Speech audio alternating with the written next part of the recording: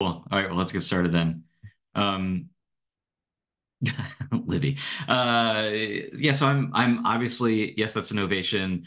Quality not okay. I'm trying to I'm gonna try to multitask this thing. So I'm not Lucy D'Agostino McGowan. For those of you who registered when it was her, she had a baby and everyone's well and happy. So hooray for Lucy. But she is not here for that very good reason. So you're stuck with me. But I've run this with Lucy and Malcolm for years now, I suppose. The three of us have been working on a book, our Causal Inference in R, and we do this workshop often. Lucy and Malcolm do it more than I do. So some of the what I'm going to do here is going to be a little bit of slide karaoke, but I'll try to make it fun. And most importantly, that you get out of this what you came for. So definitely feel free to stop me, shout at me. If you chat, I might not see it right away. So like if something's weird or confusing, um, happy to stop at any time and just kind of go into more detail.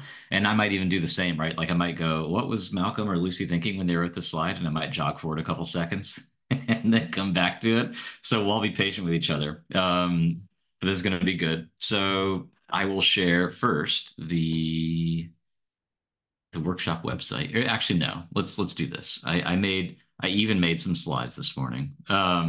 So hello, I'm Travis. I live in San Diego, and I do clinical trial things.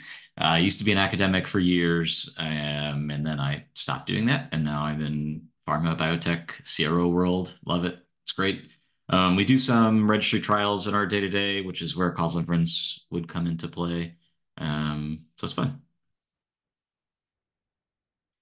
I gave everyone a break. I know there's a scheduled break for the track A, but sitting here for 3 hours feels like something I wouldn't want to do. So I wouldn't assume you would want to do it.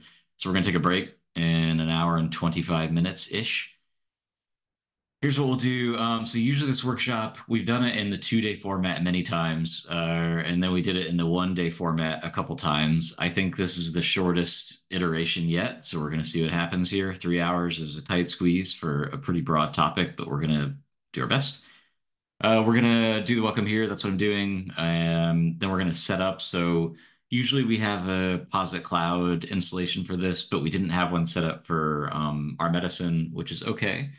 So what we'll do is we have some setup scripts and things that'll help you on your machine get this stuff running so you can do the exercises when we get to them. Get about 10 minutes for that, and hopefully it all works. I'll do a quick intro to causal inference. I'll do a whole game, and that'll take a little bit of time, but I'm going to do that to just kind of give you a vision for where it's all going. So everything after the whole game is going to the detailed steps of what happens in the whole game, end-to-end causal inference analysis, and you shouldn't understand like a lot of what goes on in the whole game in great detail. But again, unless you see where you're going before you get started, sometimes it's kind of hard to think of like why are we doing these sorts of things? So we'll do that. Then we'll, go step by step. There's some cool stuff about standard methods, meaning just like basic regressions. We can even do causal inference with group by and summarize, which is something Lucy and I have worked on for a while. It's fun making causal inference more accessible and less kind of abstract and difficult and kind of buzzy than it needs to be. So those are a couple fun things. And then we'll break. So that's the basic stuff. And then we'll really dive into the meat of it. So causal diagrams or DAGs, spend a bit of time doing those. The flavor of causal inference we'll do today is inverse probability weighting. So what the has to happen to do that is you have to set up some propensity scores and kind of check them, make sure that they're working. And then you ultimately fit a model in the end, which we'll do in the last step. And I left a little bit of buffer in some of these for questions and things that may arise. So the first thing to do, maybe I can put this in the chat as well, so you can just click it. Let's see. You'll go to this website, and can someone else drop it in the chat? I can't even see the chat. Zoom fail. If someone drops in the chat, so if you go to this website, and I'm gonna stop sharing, and now I can in fact drop in the chat, and I'm gonna go there myself.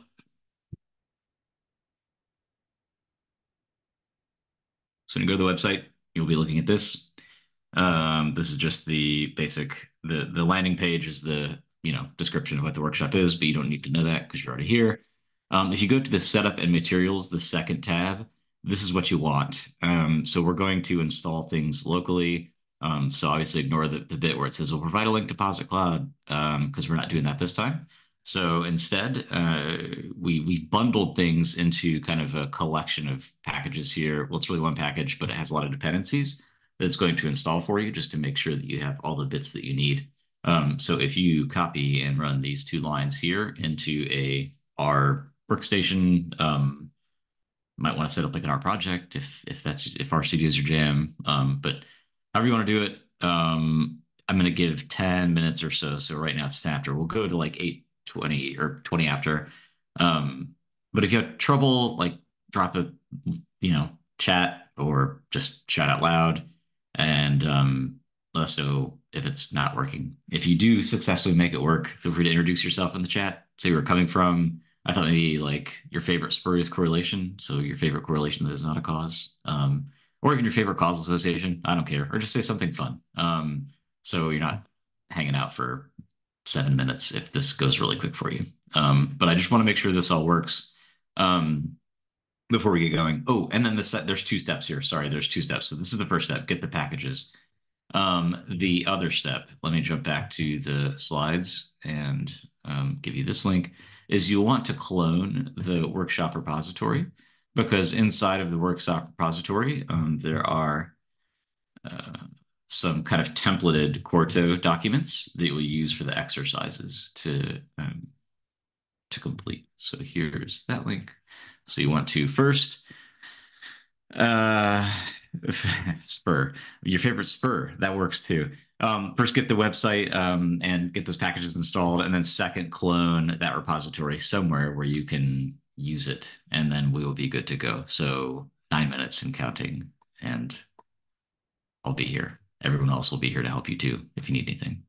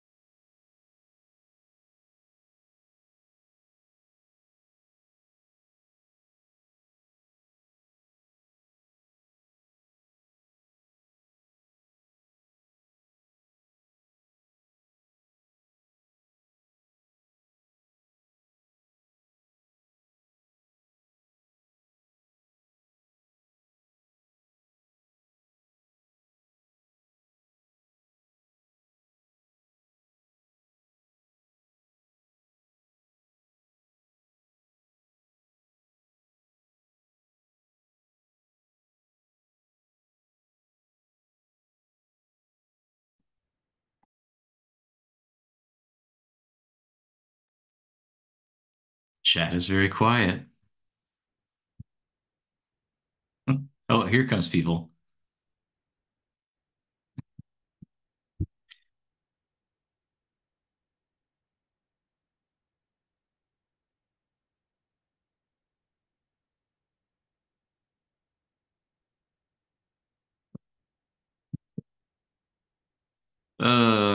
Good. Party in the chat. Okay. Tim Duncan. Good reference.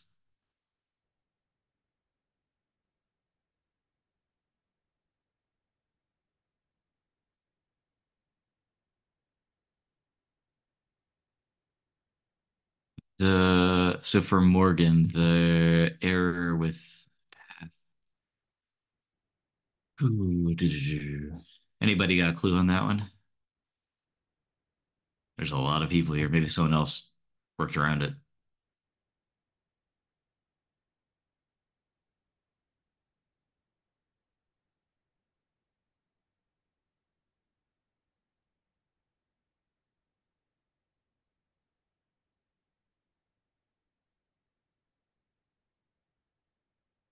Oh, good call. Thank you, Livy.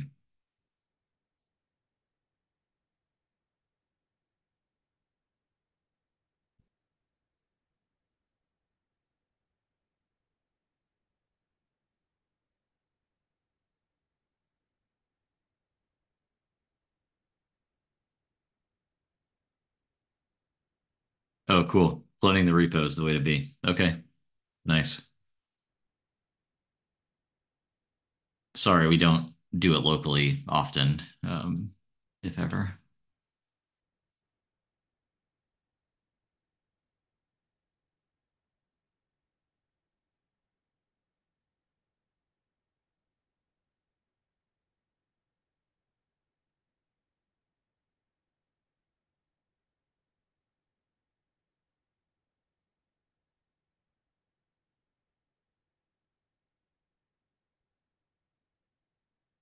Seems like there's lots of different paths to installing, and we're going to find out how good or broken some of these paths are once we try to do an exercise. Which is fine because I built buffer for that too. It's all good. Link to the repo, yes. It's but you just joined, so you don't have it, of course.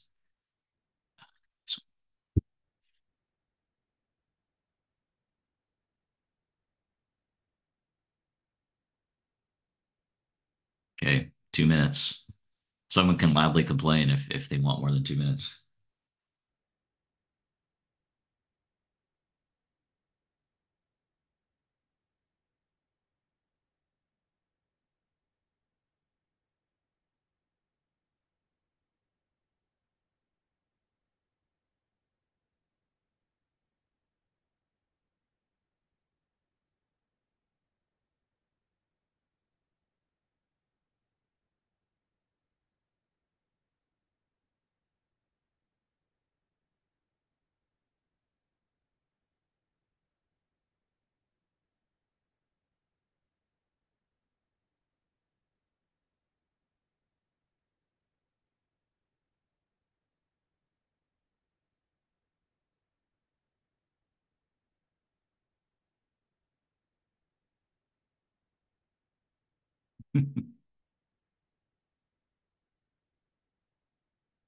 Oh, and it's good if your repo is still unpacking or doing things. I'm mostly just talking for the next like 10, 50. Actually, no, because I have a whole game, 30 minutes. Like you have time. So if it's doing something in the background, don't stress. We don't get to an exercise for another like 45 minutes here. So it's all good. Okay, and we're at the time. It looks like we're kind of on track though. Looks like most people are getting there. So that's good. This comic book design, that's wild. Love it. Okay, cool. Um, let's do it. Sweet. Okay, so I'm already at the end of this because I was okay. Introduction.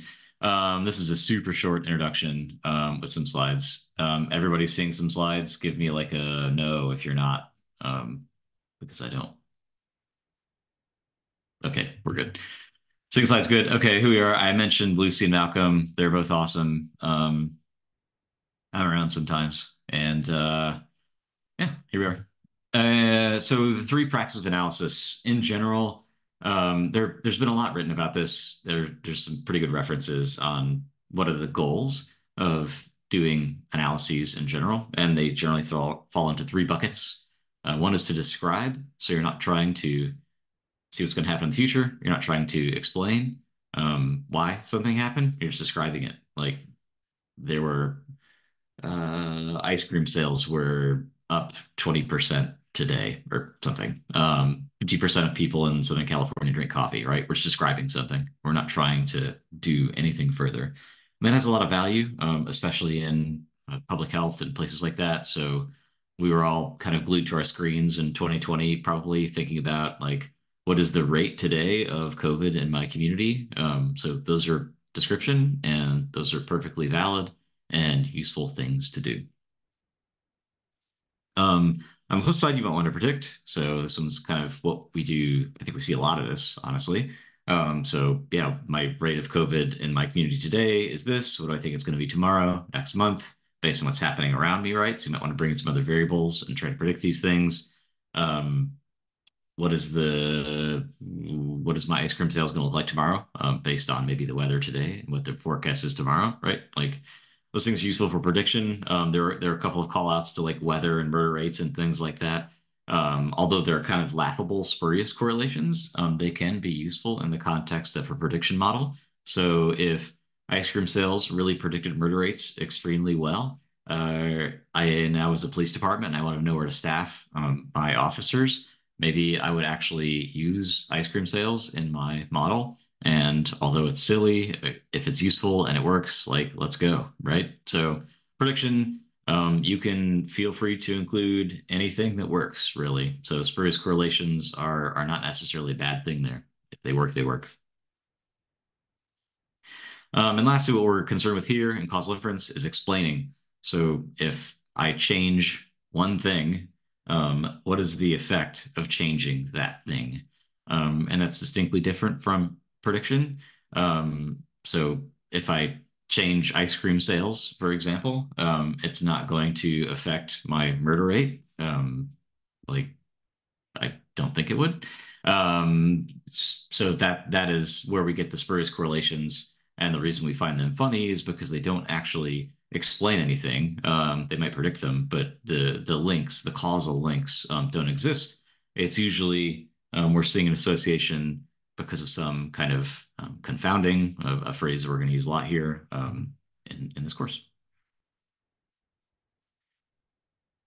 So normal regression, we estimate associations. Actually, there are some cases where normal regression can get you a causal association too.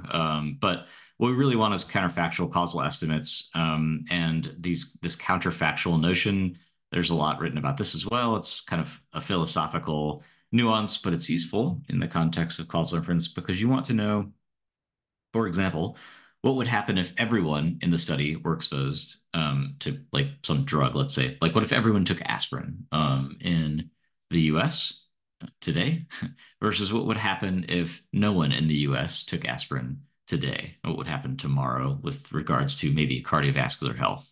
So what would the number of heart attacks in the US be tomorrow if everything stayed the same and everyone took like 200 milligrams of aspirin a day?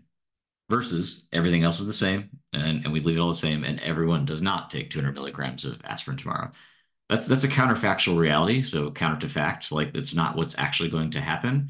And indeed, in observational studies, we are almost always dealing with wanting to estimate what would happen in a counterfactual world. So we didn't randomize things. We didn't randomize people to take aspirin or not take aspirin, and we didn't assign it.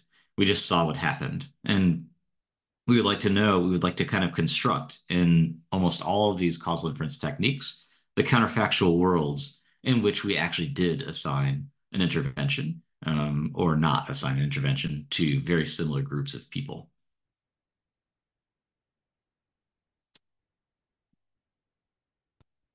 And look at that. That is the last slide on that one. So that is the very, very brief intro.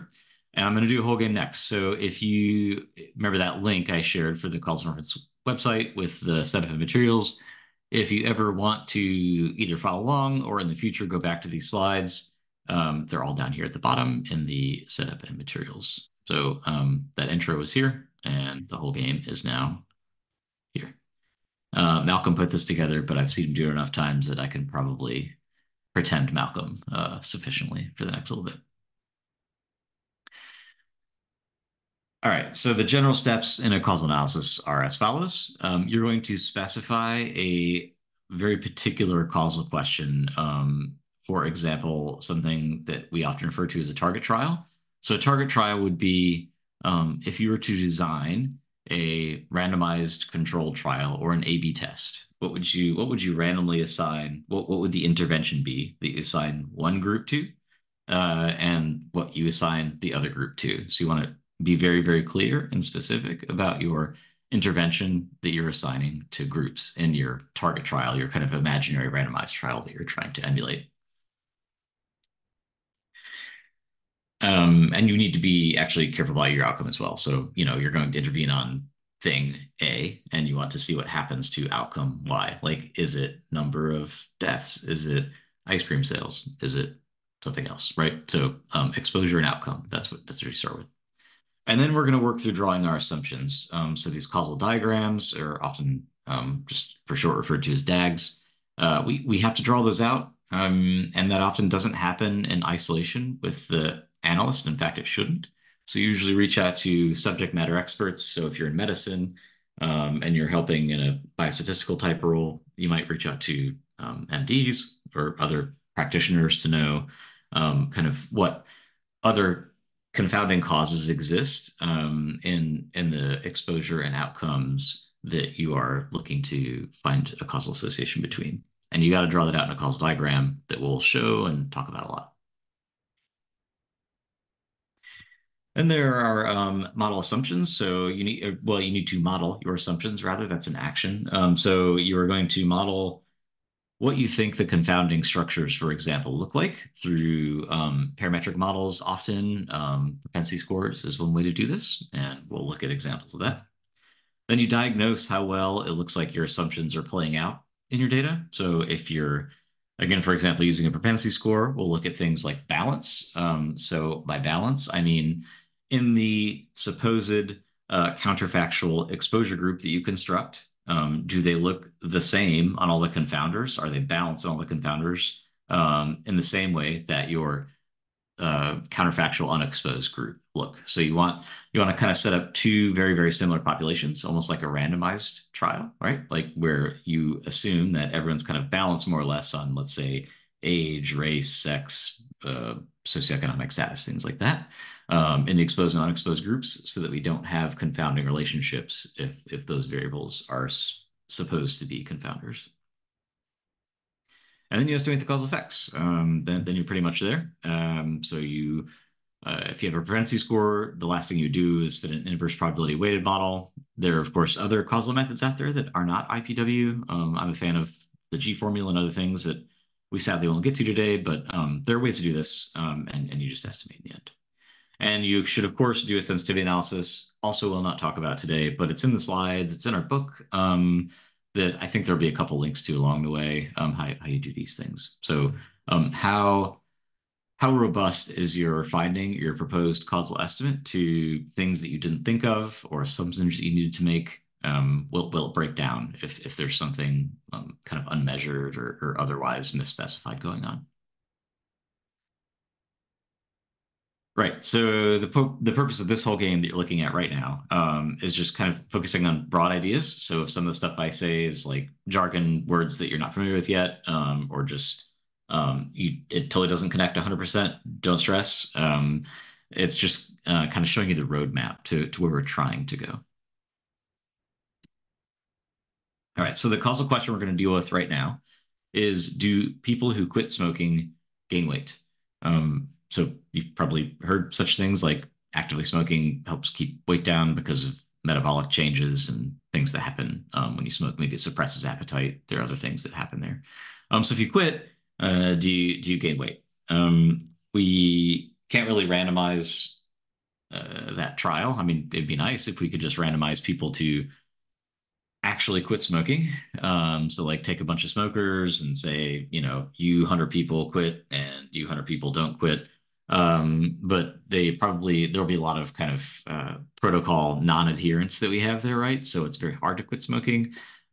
So we would be able to estimate the causal effect of something like randomize people to a smoking cessation program to estimate the effect of the cessation program on quitting smoking or even on weight gain.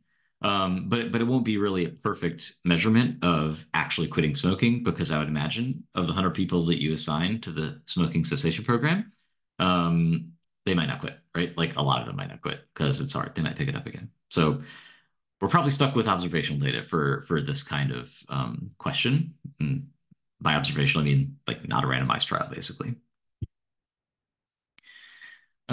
So we have data like this in this causal data package, which probably got downloaded as part of the workshop materials. But if it didn't, it's in that rcausal repository that we have with GitHub org, I'm sorry, with several repositories like this one.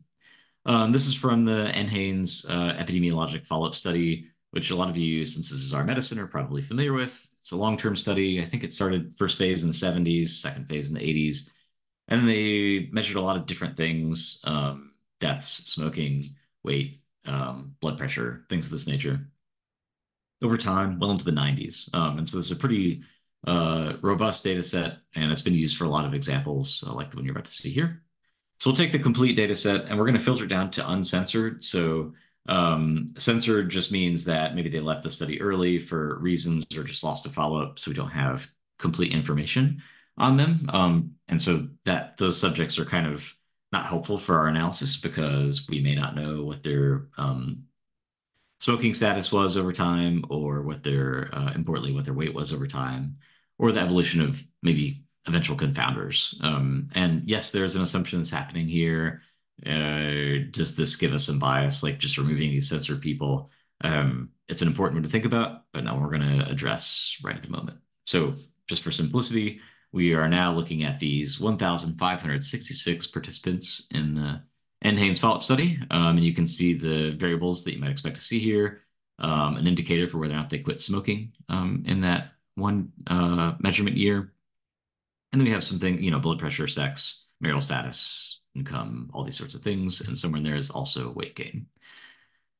And we could look at it just without even doing anything fancy. So here are the distributions of quitting of weight by quitting smoking. Those that quit smoking are blue, so yes, and the ones that did not quit are in the red. And you can see what you might have expected to see here. It looks like there is a distributional shift to the right of about, it's 2 kilograms. It's like something like 5 pounds, 5.5 pounds, I think. If you quit smoking, you gained over the weight gain you'd experience if you did not quit smoking, which makes sense. As we age, it's common for people to just gain weight as part of metabolism slowing down and other aging processes. So everyone in the cohort looks like they gain weight over time, but maybe the smokers gain more. And this is kind of a prediction setting right now. Like if you quit smoking, we could predict that you would gain weight. But did the intervention of quitting smoking itself cause the gain weight? That's the weight gain. That's the causal question we want to answer. Um, so we can look at the specific. Oh, good. I can check my kind of ballparking here. If we group by the quit smoke indicator and then summarize the mean weight change and give a standard deviation there, we can see that in the group that did not quit smoking, they gained around 2 kilograms, and the group that did quit smoking, they gained around 4.5 kilograms. So yeah, that's what we saw in the plot.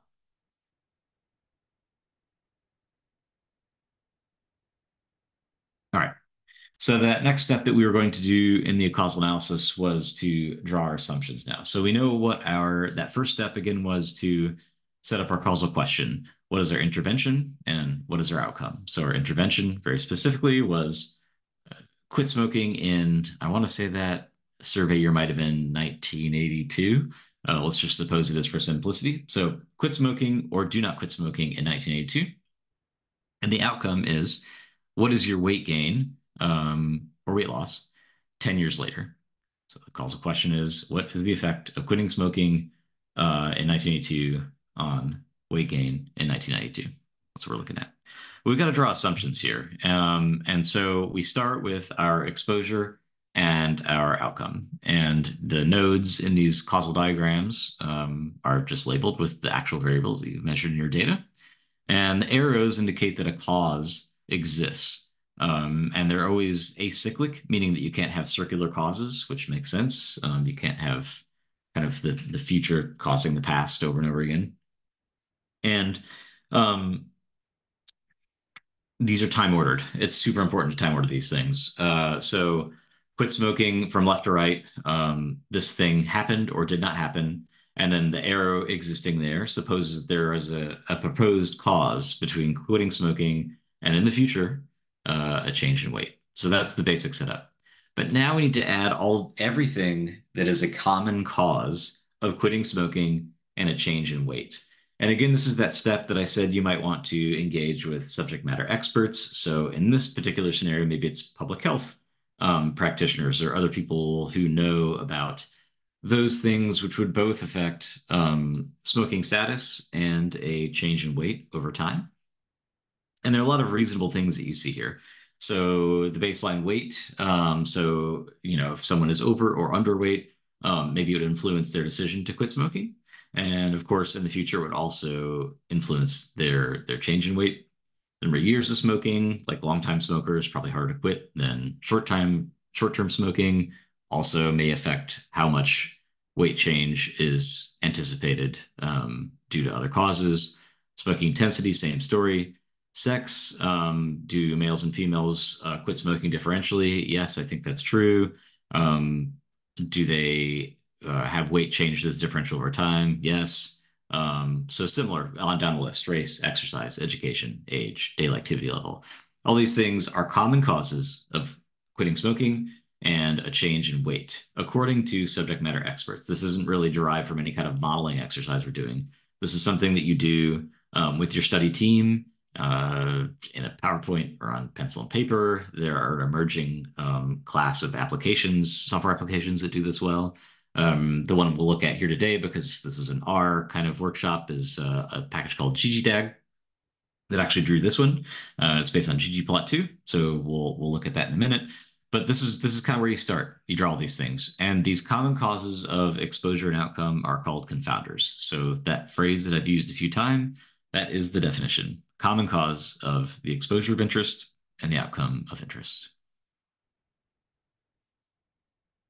The reason that we draw these DAGs, the causal diagrams, is that they tell you what you need to control for. Like, so if, whenever you're taking like a stats class or biostats or whatever you're taking, you fit these models and it says, oh, we need to adjust for age and we need to control for sex. We need to adjust for this and just for that. A lot of times people come to reasonable conclusions about what should be in a model on the basis of just like having a good sense that these are confounders. But the really precise way to do this is through the DAG.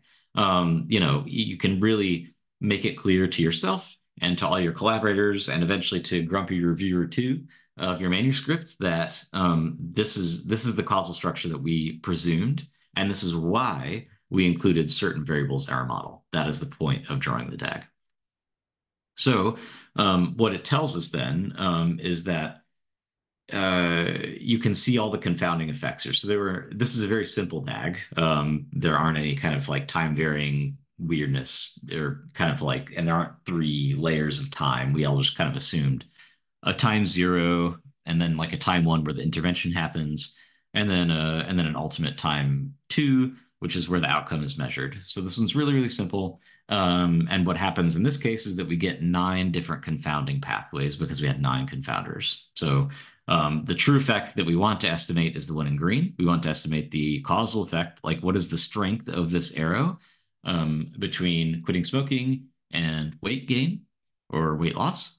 And then we have to deal somehow with these other 9. So like, this confounding path between race and the 2 variables, or the confounding path between smoking intensity and the 2 variables, and so on and so forth. So that's what the DAG buys us.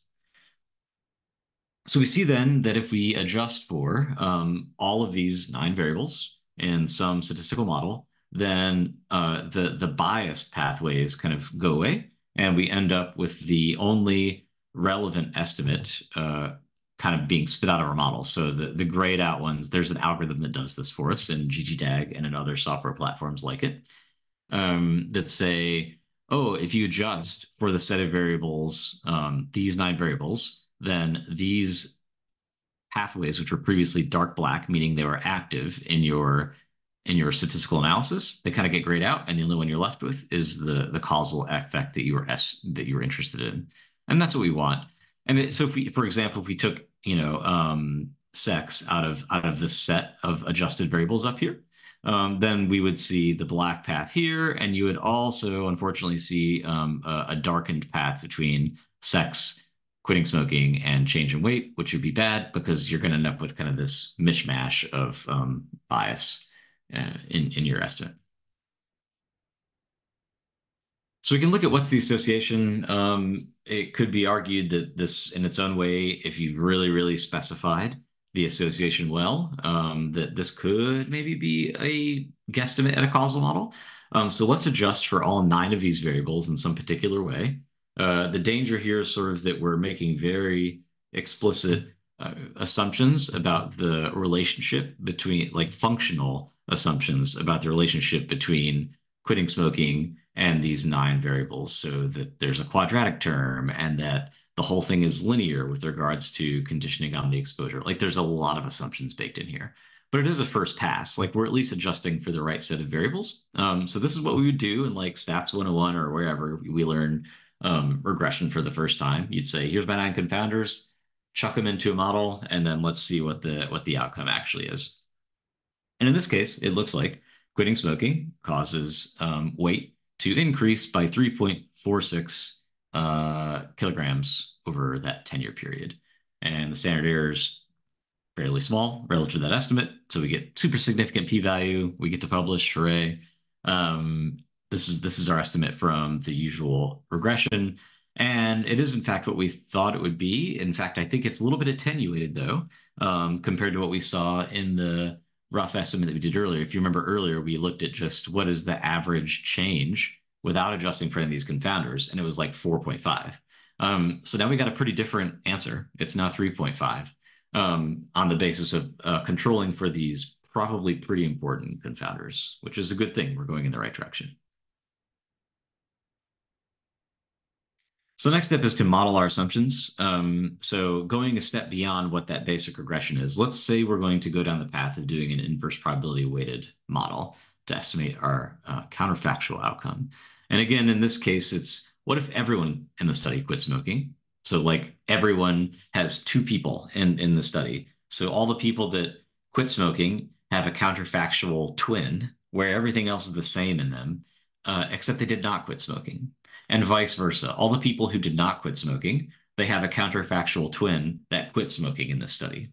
And then we get to follow them all up and see what was the effect of changing that one thing in that person's life. If they quit smoking, what was their weight in 1992? And if they did not quit smoking, what was their weight in 1992? And since everything else is the same, that means that we are actually getting a causal estimate of what the effect of quitting smoking is. That's the goal. So the way we do this with the propensity score model is that we want to estimate the probability. This is the first step in this game. The probability of the exposure.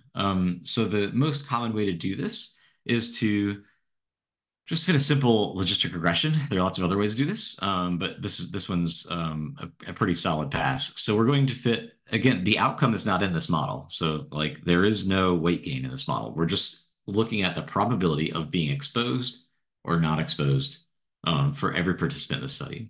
And we're going to base that probability on the confounders that happen before the exposure. So here's the same 9 confounders in this logistic regression, fitting the probability of quitting smoking.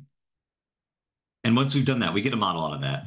And we don't need to show the estimates because the estimates aren't super, super important for our purposes at the moment. We really want the probabilities. because the probabilities now give us these so-called inverse probability weights.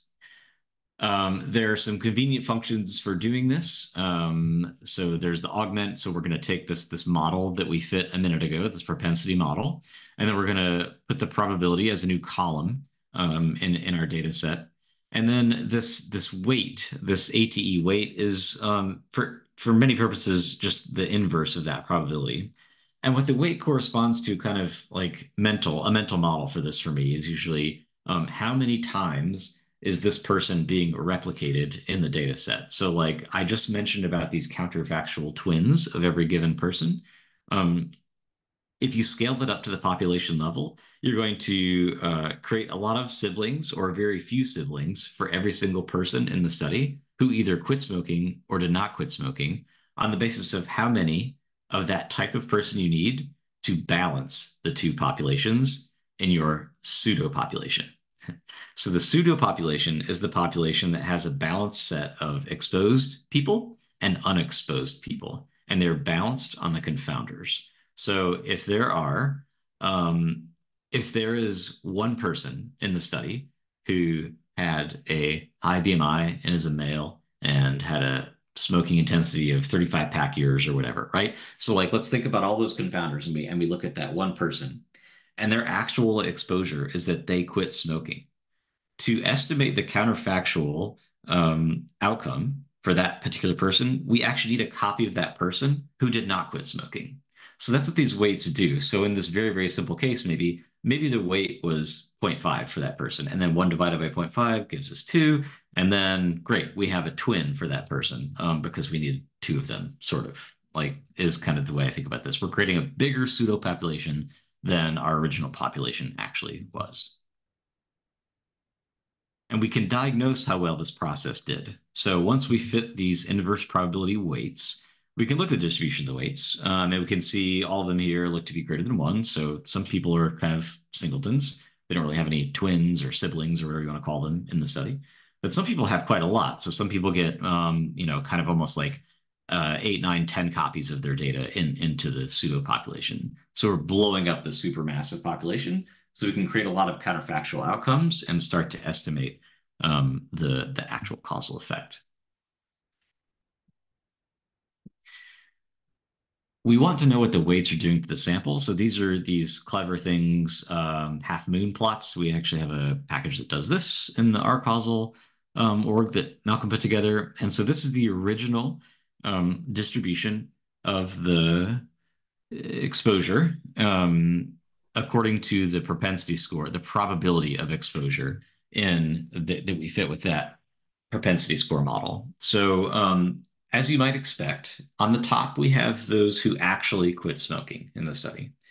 And their probability of quitting smoking, on average, the propensity score, is usually a bit higher than those who did not quit smoking. You can see that's a little bit shifted to the right. And there aren't that many of those people either. Like they're kind of few. But again, we want to kind of balance these out a little bit and kind of make two very similar populations, which is what happens after we create the pseudo population, which is now the kind of dimmer, the kind of like alpha shaded pieces, where you see two very, very similar curves now.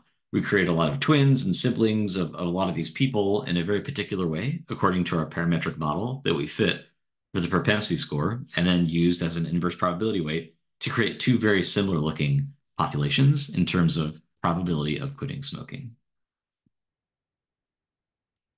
Maybe a more meaningful way to look at this would be how balanced do the confounders end up being? So here again are our 9 confounders.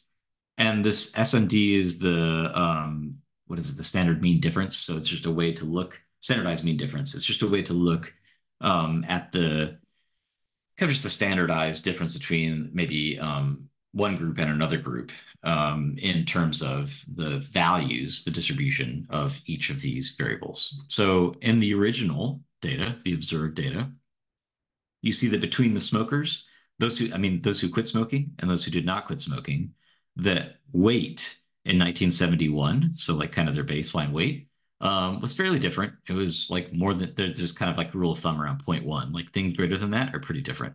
They were different. So yes, we expected that because we knew it was a confounder and that these things should be different. And same for smoke years, same for smoke intensity. So smoke intensity, for example, those who had a high intensity of smoking, that's their propensity to quit smoking or not quit smoking was very, very different. You can see that here. That's in our observed data. But now in our pseudo population that we created with our inverse probability weights, we hope that these things come out very similar. And in fact, they do. So if we now run after the weights, what are the standardized mean differences in each of these confounders? In our pseudo population, there are very few of them between the smokers and the non-smokers. I know this is going fast, but this is the fastest run of the causal inference workshop ever. Are you doing okay? The whole game, like it's a lot to chew on if you haven't seen this stuff before. So again, do not stress that this is going faster and getting because we're going to do all these steps in great detail in a little bit. Okay, I got a thumbs up. Awesome. Good. And kind of the last step, I mean, maybe the penultimate step, because we do need to do some sensitivity analysis and diagnosis later on, but we can, in fact, now estimate the causal effect. So we take those inverse probability weights and we just throw them into a model.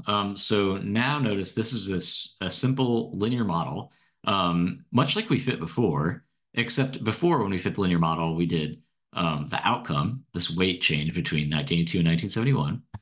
Before it was quit smoke plus age squared plus all these things that had to do with the confounders. But now we don't have to do that anymore because we've incorporated those confounders into the weights, this weights argument. When we fit that propensity score, we kind of, the goal was to erase the confounding effects of those variables in the pseudo population. So in this pseudo population, which is appropriately weighted, there the distribution of age should be more or less the same. And indeed, we just saw that from the love plots before. The distribution of race should be more or less the same. And we saw that in the love plot before. So if these things are more or less similar, we don't need to adjust for them again in the linear model. Sometimes you might get efficiency from doing that, but you don't have to. And indeed, we're not doing that here. So we can estimate now this final IPW estimate, which I'll claim in a second is not quite right because of the standard error. But this point estimate is our estimate now, 3.4 kilograms on average we would expect to gain over that 10-year follow-up period with a standard of 0.48.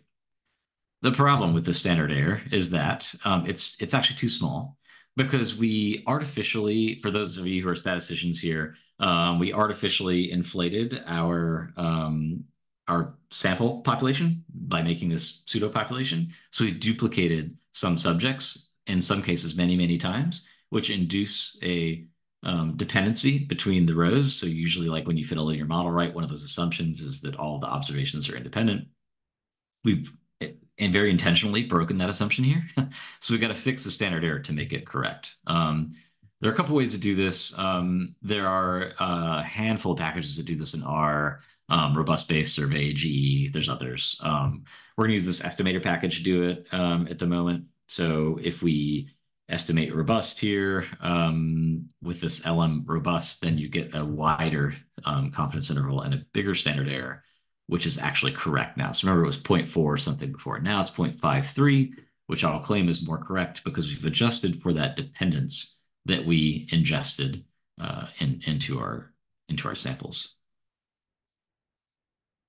And yes, Mitchell, good point. I see in the chat, seen a lot of people use the survey package for IPW8s.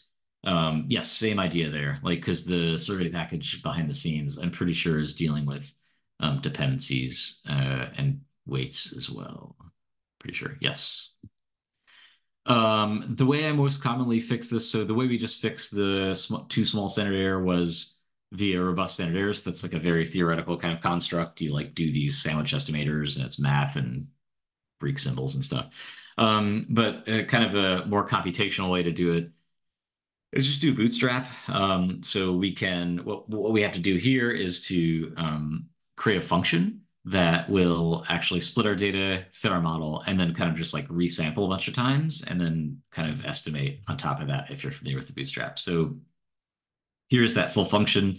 It's obviously a bit more code to write, but it can actually, if you're familiar with this kind of process, it can accommodate a lot more flexible kinds of modeling, which sometimes are very, very difficult to come up with like handwritten math robust standard errors for. So this is without going into great detail, what the bootstrap sort of looks like. You fit up a function, then you use this R sample package, which will sample, bootstrap resample these things. You get the splits, and then you'll send them through your inverse probability weighting fit model, and you will get an estimate like this. So we get the same estimate again. You'll see the point estimate here is like wiggled just a little bit from 3.44 to 3.45. And then we get a lower and upper confidence interval, which is very, very similar to the one that we saw with the robust standard error. And looking at all three together now, so here you can see something interesting. We did three kind of passes at estimating the causal effect of quitting smoking on weight change. We did the robust standard error with an inverse probability weighted model.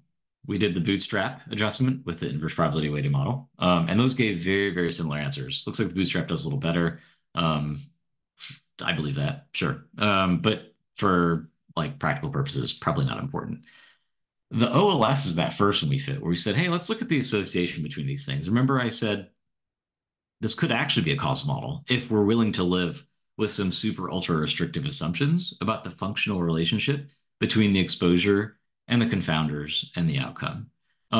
So if we're willing to live with these probably untenable assumptions, the OLS estimate is the tightest estimate, right? Because the confidence interval is the smallest. But I don't know how comfortable with that I would be, because it really is a heroic set of assumptions. But all in the end, it does look like we're getting a pretty fairly consistent estimate. Standard errors aside, looks like it's about 3.4 something, like 3.45 appears to be. If we like the set of confounders and the way we set it up, this looks like it's the estimate. You gain 3.45 kilograms over 10 years if you quit smoking. And again, that is less than if we just looked at the raw association of these things, which way back in the day, remember, was 4.5.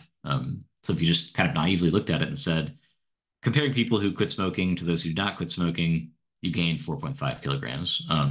Because of confounding, that was an overestimate.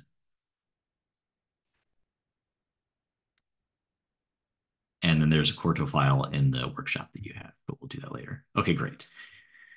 I mentioned there's the book that the three of us have been working on. We've been working on it for, gosh, 2.5 years now. Like a book is a journey.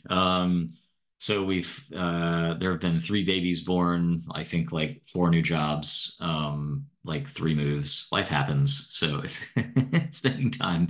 But I think we're definitely past the 60% point, and we're really trying to wind it down this year. But it's free online. So if you go to rcausal.org, which I think I have it open up here. So you go to rcausal.org, it looks like this. And as we push updates after we review them, they get pushed here. So a lot of the stuff we're talking about is really described in detail in the book. There's a couple other good things. There's some kind of R sample description for the bootstrap. That's a really, really handy tool to have along with you, whether you're doing causal inference or any other kinds of stats. I use the bootstrap all the time because it just doesn't require a lot of theoretical thinking. You can just kind of run it. So that's a good reference on that one. Great. So that was the whole game. I will pause for just a second. I'm right on time. I totally ballpark these times, but like, how are we doing? Any questions or like, do you want us just to plow through? We're going to do two more sections here and then take a short break, make it a drink of water so I don't choke. The sections will be easy. So there's the standard methods that succeed. When did they succeed? So like the things you were taught like from forever ago, like do you want to throw all those away? Probably not, because sometimes they do in fact work. And then we can do causal inference with group by and summarize, which is kind of just a funny little trick that I find fun.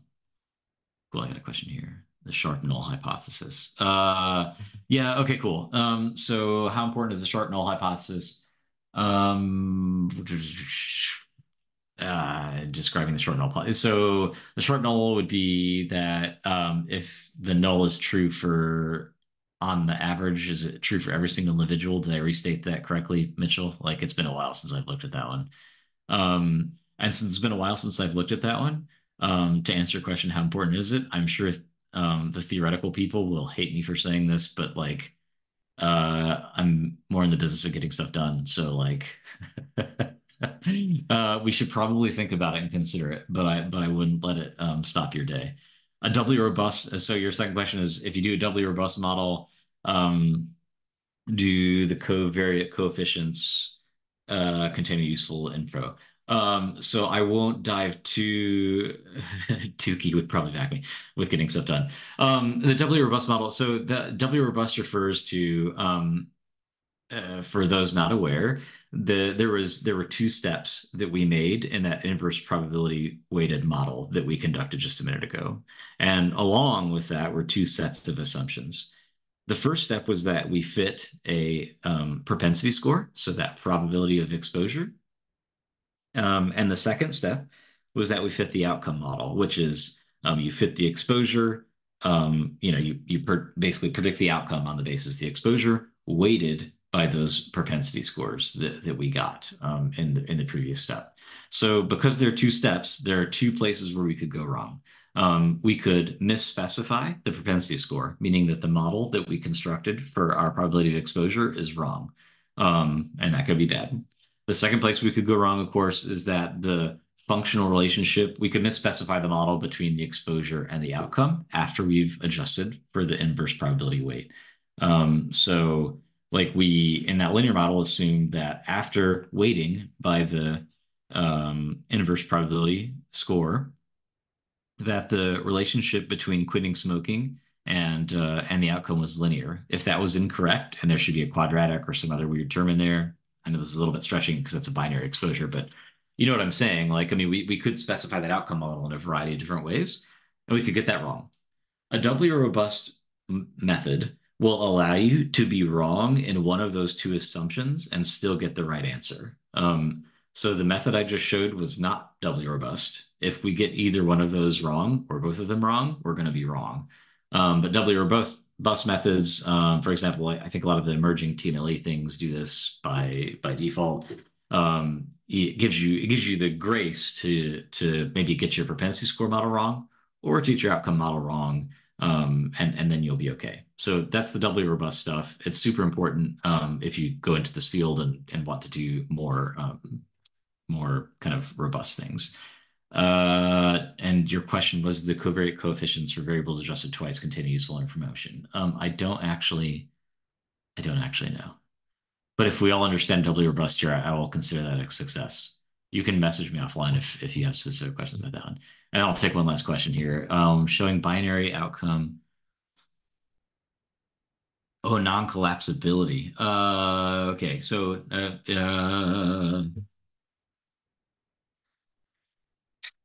okay, so there's this issue with the odds ratio that it's non-collapsible, meaning that in some if you look at the overall estimate, like in a large population, maybe the odds ratio is greater than one. But then you look in every single subgroup, it could be like less than one. So that's a problem because it's not consistent with itself, seemingly. It's just a mathematical artifact of the odds ratio. It's a problem. But for the purposes of what we're doing today, I'm not going to get into it. But it's a good thing to be aware of, non-collapsibility. Like in general, risk ratios can be safer.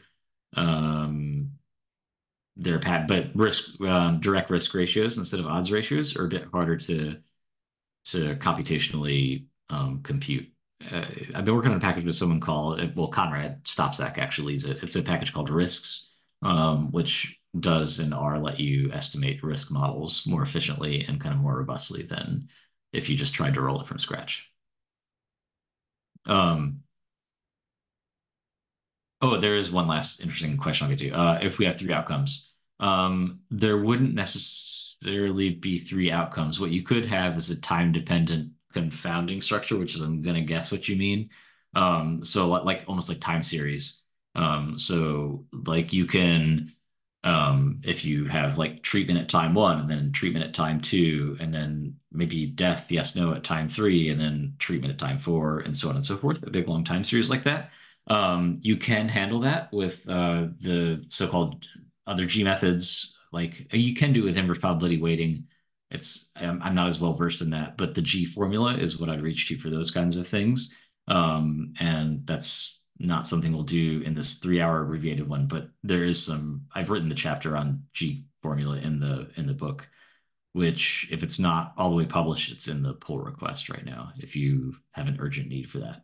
But G formula would be my short answer on that one. Okay, onward. Um, the thing that we're always told is correlation is not causation. We like to challenge that. Sometimes correlation is causation. So you can have all your stats professors send me hate mail. When you have when does this happen? So when you have no confounders and there's a linear relationship between the exposure and the outcome, that correlation is a causal relationship, right? So if you fit the LM outcome squiggle exposure and these statements are true, then the thing you just estimated is a causal model, like period. It's causal. So correlation is causation. I think Lucy helpfully highlighted some key terms here. So, like exposure is the thing that we always have to define. We went through that. Outcome, we always have to define. That's the key parts of our causal question. And then these confounders are the common causes of the exposure and the outcome. This is the kind of triad upon which all um, causal analysis is built. Settings in which this would happen. When is correlation causation a randomized controlled trial or A/B testing? That is like why these things are the gold standard. So if you randomize people to intervention A and then the other half of the people to intervention B, that estimate that you get, I mean, kind of practical assumptions about protocol adherence and all these, like if the trial goes as planned and people actually follow the rules and do what they're supposed to and there's no measurement error and all those other things that are baked into actually conducting a well-designed trial, then at the end the estimate you get out of the LM outcome squiggle exposure is in fact causal. And that's why they work. um, does that mean like, if you're only in the randomized trial scene or you're only doing A/B testing in finance or other places, do you need to not pay attention to the methods? And the answer is no. The methods that we talk about in this course can in fact help you. So it's well known, for example, that adjusting for baseline covariates in randomized controlled trials can make an estimate more efficient in cases where like the outcome is linear, for example. So that's useful. And then beyond that, not just adjusting for the baseline covariates like in a regression model, but if you actually do propensity score weighting instead, then you can actually get more efficient than that. And by efficient, I'm meaning the size of your standard error or the width of your confidence intervals. So a more efficient estimate would have a tighter confidence interval around your point estimate. And that's usually a good thing. It's actually probably always a good thing. And then another kind of like something to think about is with all these things, everything boils down to the assumptions that you're willing to like live with. And the direct adjustment method, as I alluded to in that whole game, like if we just fit a regular old regression model, there are assumptions in there that relate to the kind of parametric distributional like joint distribution of the exposure, confounder, and outcome that are much more stringent than some things that you can set up by way of the propensity score. So if you know pretty well how to model the probability of exposure, then propensity scores can be a safer path in terms of assumptions that might make you go sideways.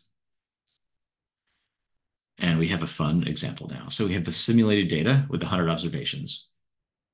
We randomly assign treatment, and there are two baseline covariates, age and weight, right? So these are not confounders because they don't cause the assignment. They don't cause the treatment.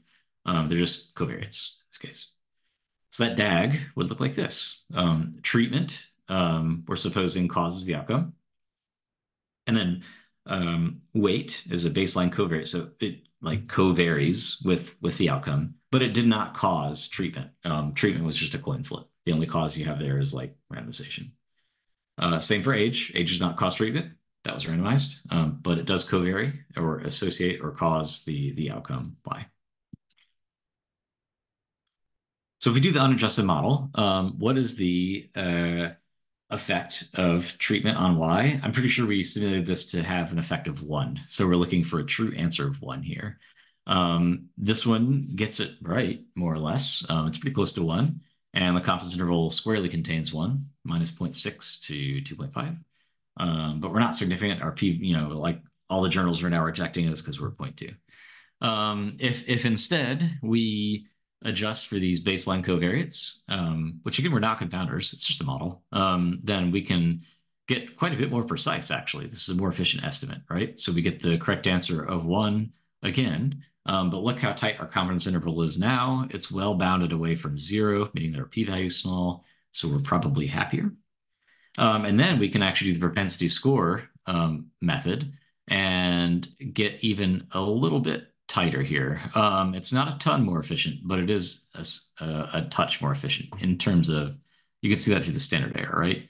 So in the regular old adjusted model, it's 0.204. In the propensity score model, it's 0.202, which is cool. Efficiency is good, and we're getting the right answer, actually in all cases, but you want to kind of move towards the efficiency methods when possible. We can bump this up to 10,000 instead of, we just had 100. So let's see how well this bears out in a much larger sample. So same thing here. We're getting closer to the right answer here, like a tighter bound around the tight answer with our unadjusted model. We get even better with our adjusted model. And yet again, really, really honing in with the propensity score model. Our 95% confidence interval basically just sits like right on top of one now, which is great. What if treatment is now not randomly assigned? So now we're going to have these confounders, which are common causes of treatment and the outcome. And the treatment effect is homogeneous. So the diagonal looks like this. So we've added errors between weight and treatment and between age and treatment. So we have confounding paths now. This path from treatment to weight to outcome is a confounder, and will bias our relationship between treatment and outcome. And so also is the treatment to age to outcome. That's also a biasing path. So we got to deal with that in some way. Again, the true average treatment effect is one, but we're going to see things start to break. So if we don't adjust for anything, if we don't adjust for our confounders, we get like totally the wrong answer now. We get that the effective treatment was 1.8, and then we get that a pretty small standard error on this. And we get the confidence interval is like around 1.8, and it's a super small p-value, and we conclude, yeah, it's 1.8. And that's dangerous because it's wrong. We have these confounders that if we properly adjust for them, then we get a correct estimate now. Now you see treatment kind of comes back in at around one with the confidence interval squarely around one. This is correct. Good. And then the same thing for the propensity score. We get a solid estimate of one there. So the right two are correct. The unadjusted is wrong. It's useful to see that as a sanity check. Like, why do we worry about confounding? This is why. Because if you want to assign a causal interpretation to that effective treatment, you've got to adjust for the confounders. And this is just a hint, time-varying confounders, a bigger challenge that we'll look at, which is, we will not look at in this one. That's for the 2-day. All right. And then we will do this one other, and we'll take a quick break. So causal diagrams. Do we need to pause? Questions? Anything while I pull this one up?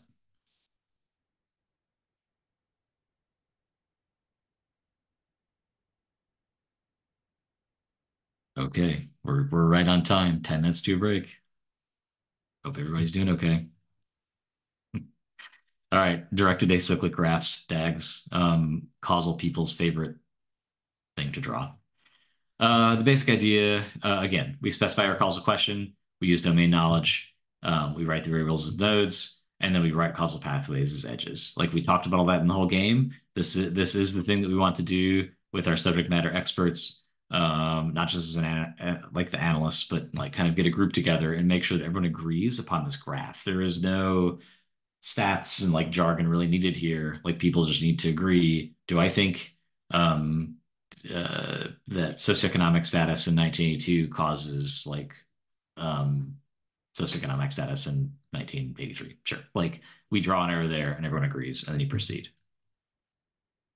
There's this package I mentioned for doing this based on ggplot2, ggdag, that Malcolm had originally put together. There's other tools for doing this. There's this Daggity. It's kind of like a Java web interface for doing this. ggRav can do it. Daggity has the algorithms, in particular that deseparation algorithm that tells you which things you need to adjust for. So if you specify an extremely complex DAG, there could be lots of different confounding pathways and lots of different ways that you could adjust confounders to get a correct answer. Sometimes you want to know, for example, what is the minimal adjustment set that I need? So you want to not mess with too many confounders. Like, what is the small set of things I can adjust for and still get the right answer? Things these kinds of algorithms can help you there.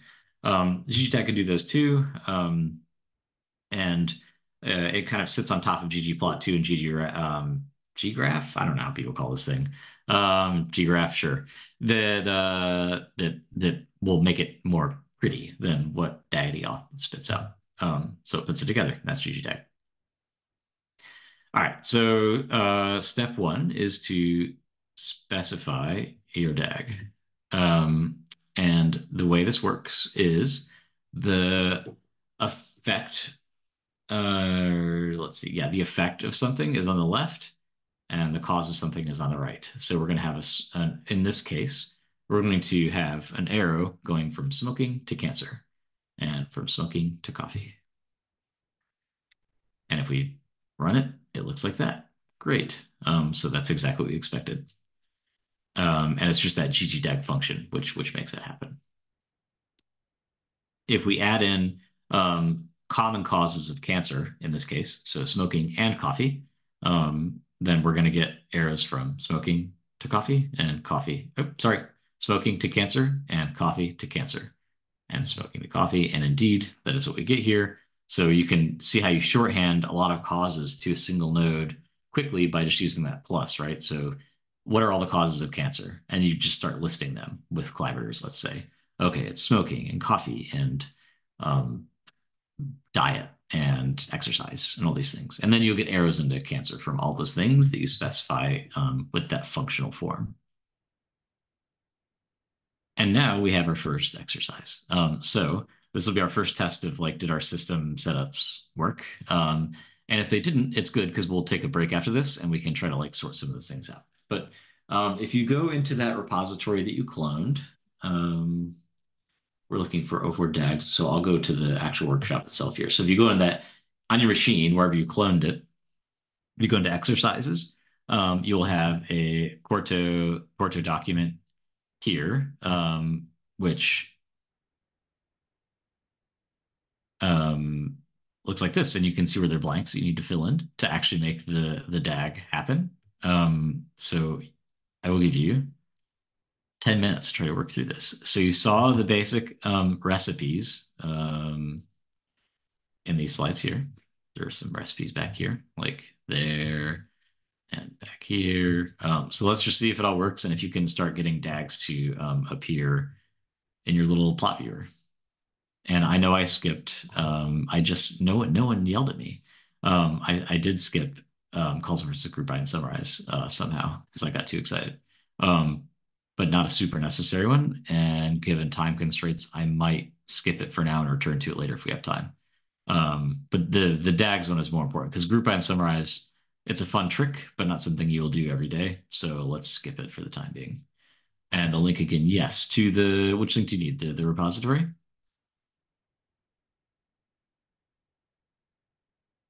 Oh, thank you. Yeah, okay.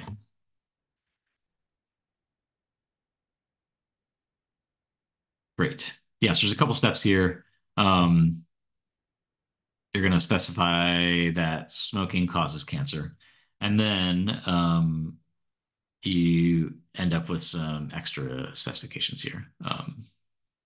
Yeah. Oh, thank you, Libby. Yeah.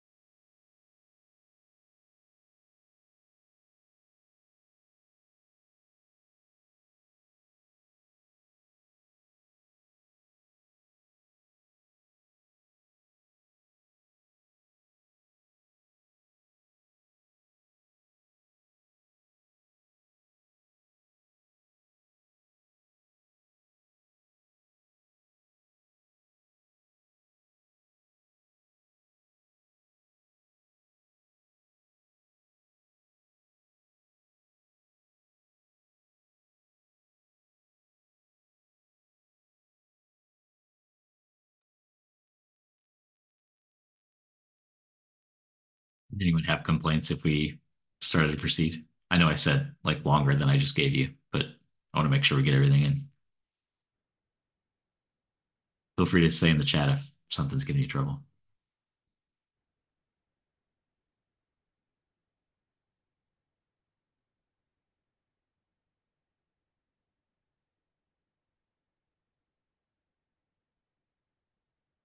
Okay, I got at least one thumbs up. Cool. Um, is this what you all just did, more or less? It's another your turn. I'm gonna blow through this and assume you got it mostly. Like GGDeck's fairly easy to use. You just set it up and then it gives you a plot. So it's good. Um, okay, so correlation, not causation. Why not? It's good. We've talked about this. We're gonna say it again. We want to know if some variable X causes Y, but other paths cause associations.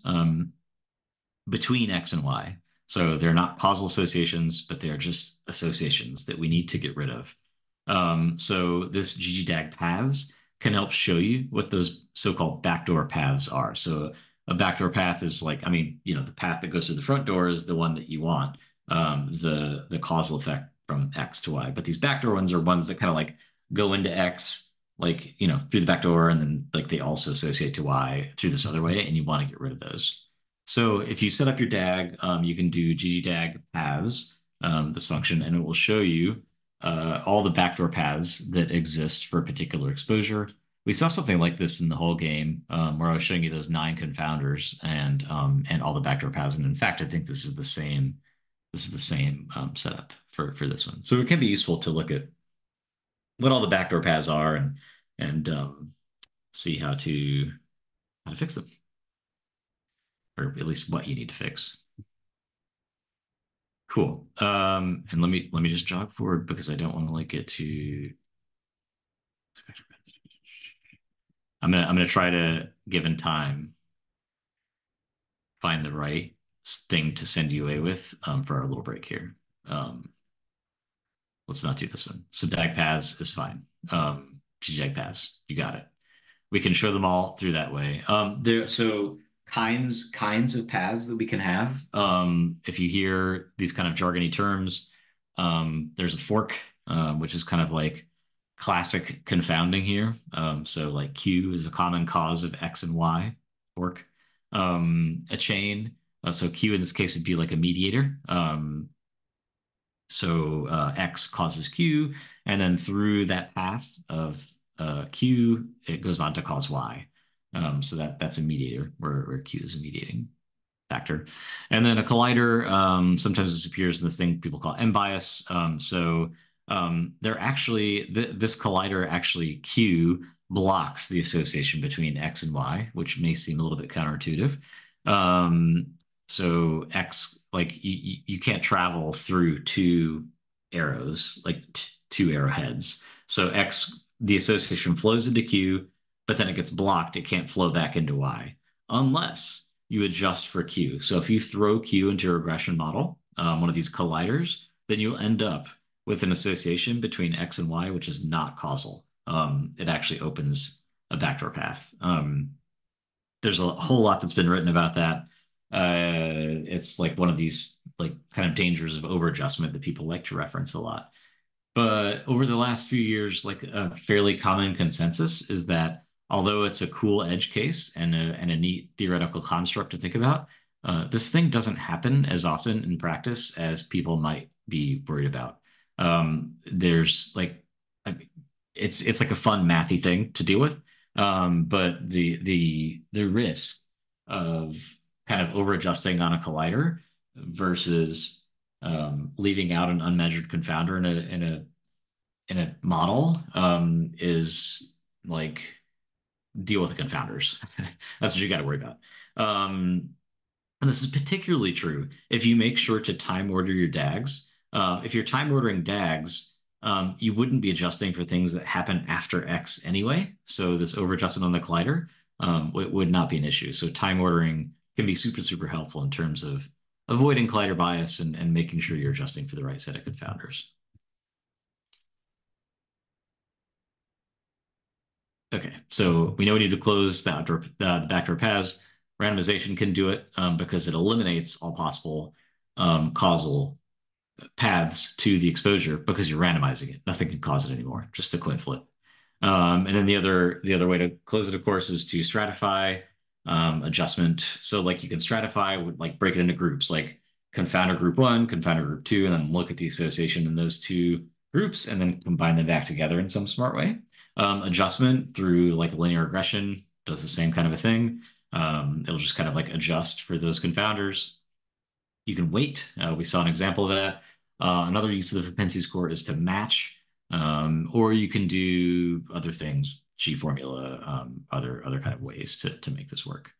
Identifying the adjustment sets is another function in the ggdag package. You can say ggdag adjustment set, and instead of like you just saw that ggdag paths.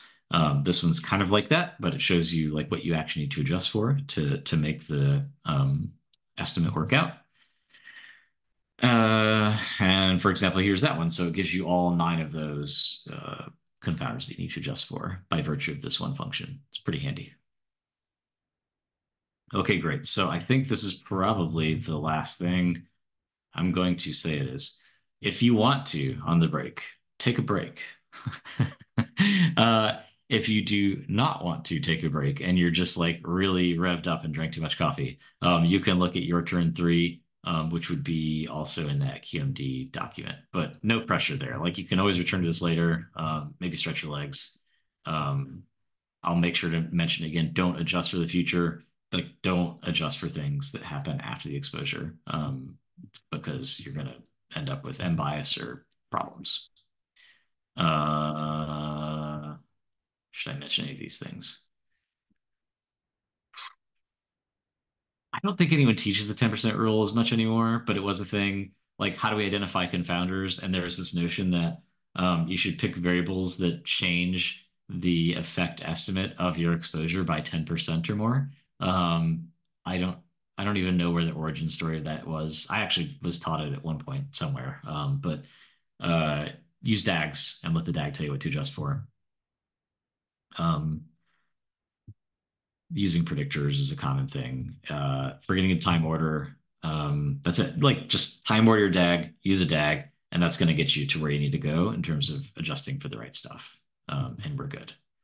Great. There are, of course, huge vignettes and other resources on this topic, which has been around for decades now. It's a big one. It's fun. It's kind of like you get to draw these like diagrams and think about all the ways things can go wrong and how you fix them. It's cool. So if you want to geek out on it, here's three references you can check out. And then let's take now looks like we have 9 minutes, but let's go with 9 minutes. So we'll come back at 40 after. I'm going to stand up myself. And if you got questions in the meantime, drop in the chat, and then we return in 9 minutes. We can just address a few questions, and then we'll proceed. Sound good?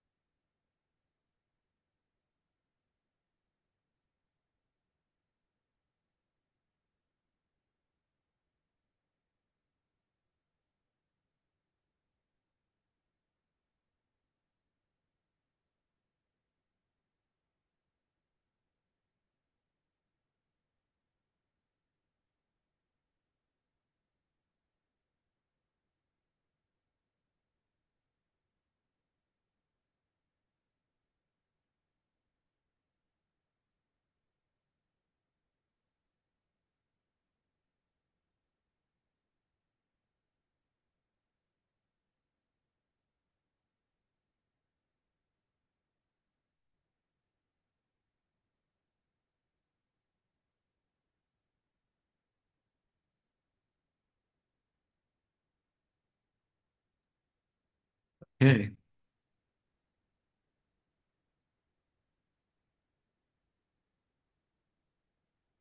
Uh,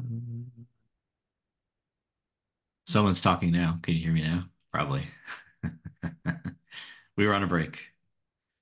Um, Good. I oh oh no, behavior. I'm trying to debug this error. Does anyone see it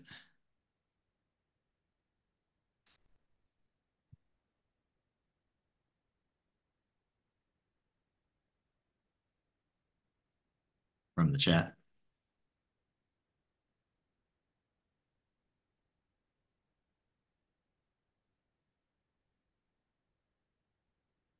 Um,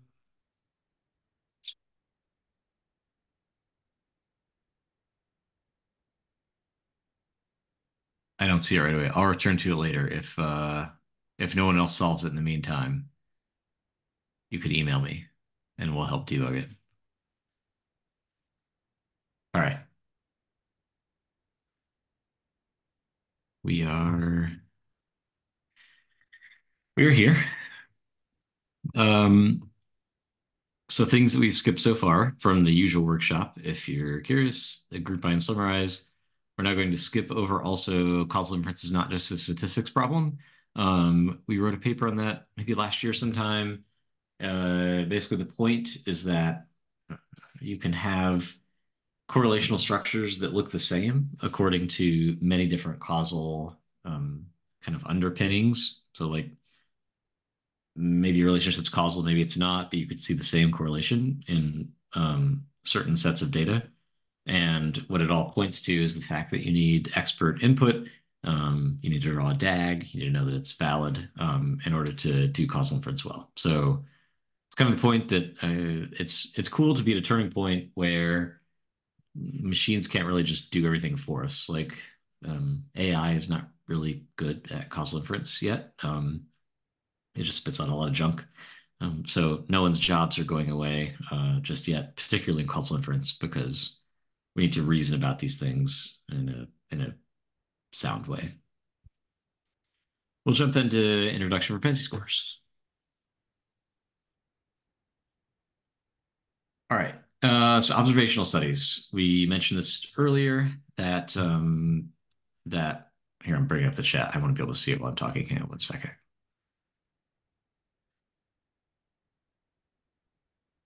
Great. Okay, sorry. So observational studies are where the treatment is not randomized. So in this case, maybe we're seeing 90% of people in this particular population being treated, and only 10% of them are not, for reasons that are, maybe baseline characteristics. Maybe they're just different, right? So you can see there's an imbalanced number of people who maybe smoke or don't smoke or wear cowboy hats or whatever funny things Lucy put together here. Like they're just fundamentally different. And we need to be able to adjust for those things. And those things we need to be able to adjust for are, again, the confounders. So things that cause both the exposure and the outcome. For example, smoking.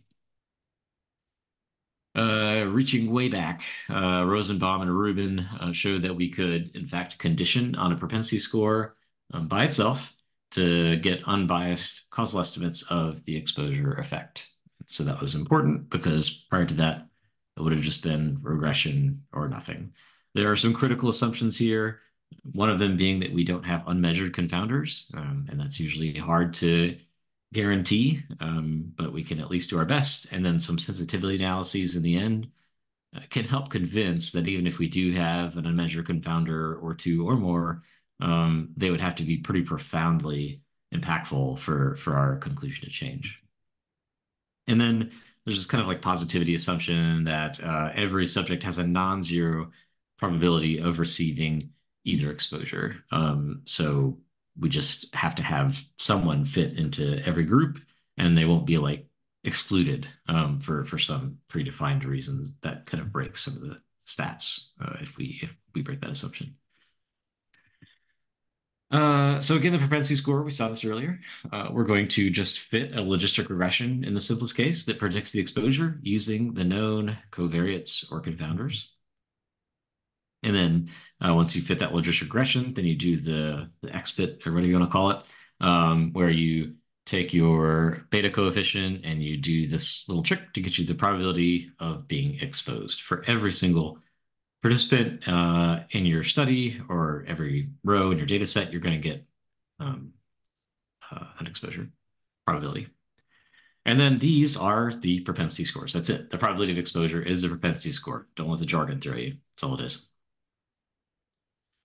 So if we're going to do these in practice, we're going to use the tidyverse and broom packages. Broom is going to end up helping us like append these predictions from the model to the data frame itself. So the way it works is you will set up a generalized linear model with a binomial family that'll be logistic regression. Exposure is your kind of like quote outcome here. So we're predicting exposure on the basis of the whole set of confounders.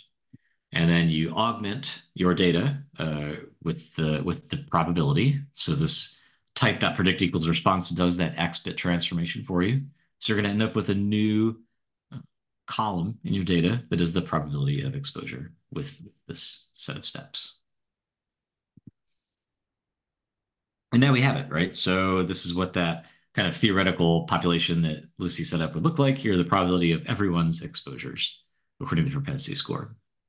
So the example we're going to work through for the rest of the kind of exercises in the workshop is this Seven Dwarfs Mind Train data set that Lucy helped dig up from this company called Turing Plans.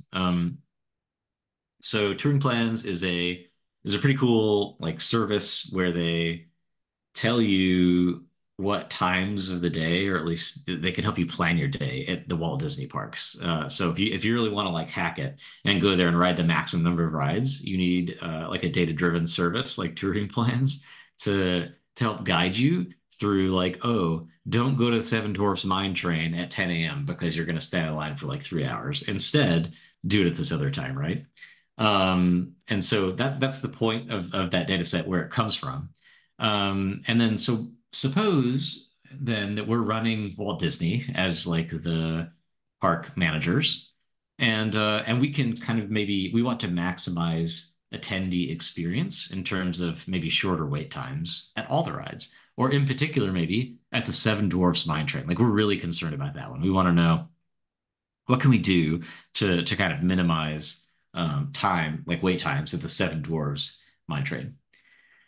There's this one thing that they do at Disney called extra magic hours. So if you stay at a Walt Disney World Resort hotel, there are these hotels like on the property you can stay at, and if you stay at those, they will let you go to the park at a time when it's closed to everybody else, and they're called extra magic hours. So some days have these magic hours, and some days don't, and some seasons have them, some seasons don't. So we maybe, as Walt Disney kind of executives, we're interested in how can we maximize our usage of extra magic hours to minimize the wait times of the Seven Dwarfs Mine Train. So the intervention or the exposure is extra magic hours, yes, no, in a given day. And the outcome is wait time at the Seven Dwarfs Mine Train. Put very specifically, we want to know the relationship between whether there were extra magic hours in the morning. So you can have magic hours at night, but we're gonna look at the ones in the morning. And what's the effect of having magic hours in the morning on the average wait time for the Seven Dwarfs Mine Train on that same day between 9 and 10 a.m. So the magic hours would be maybe between 7 and 9, 8 to 9, something like that. And then we're going to measure what is that wait time between 9 and 10 on that ride. The first step, as always, is that we're going to draw a DAG with our subject matter experts, let's say.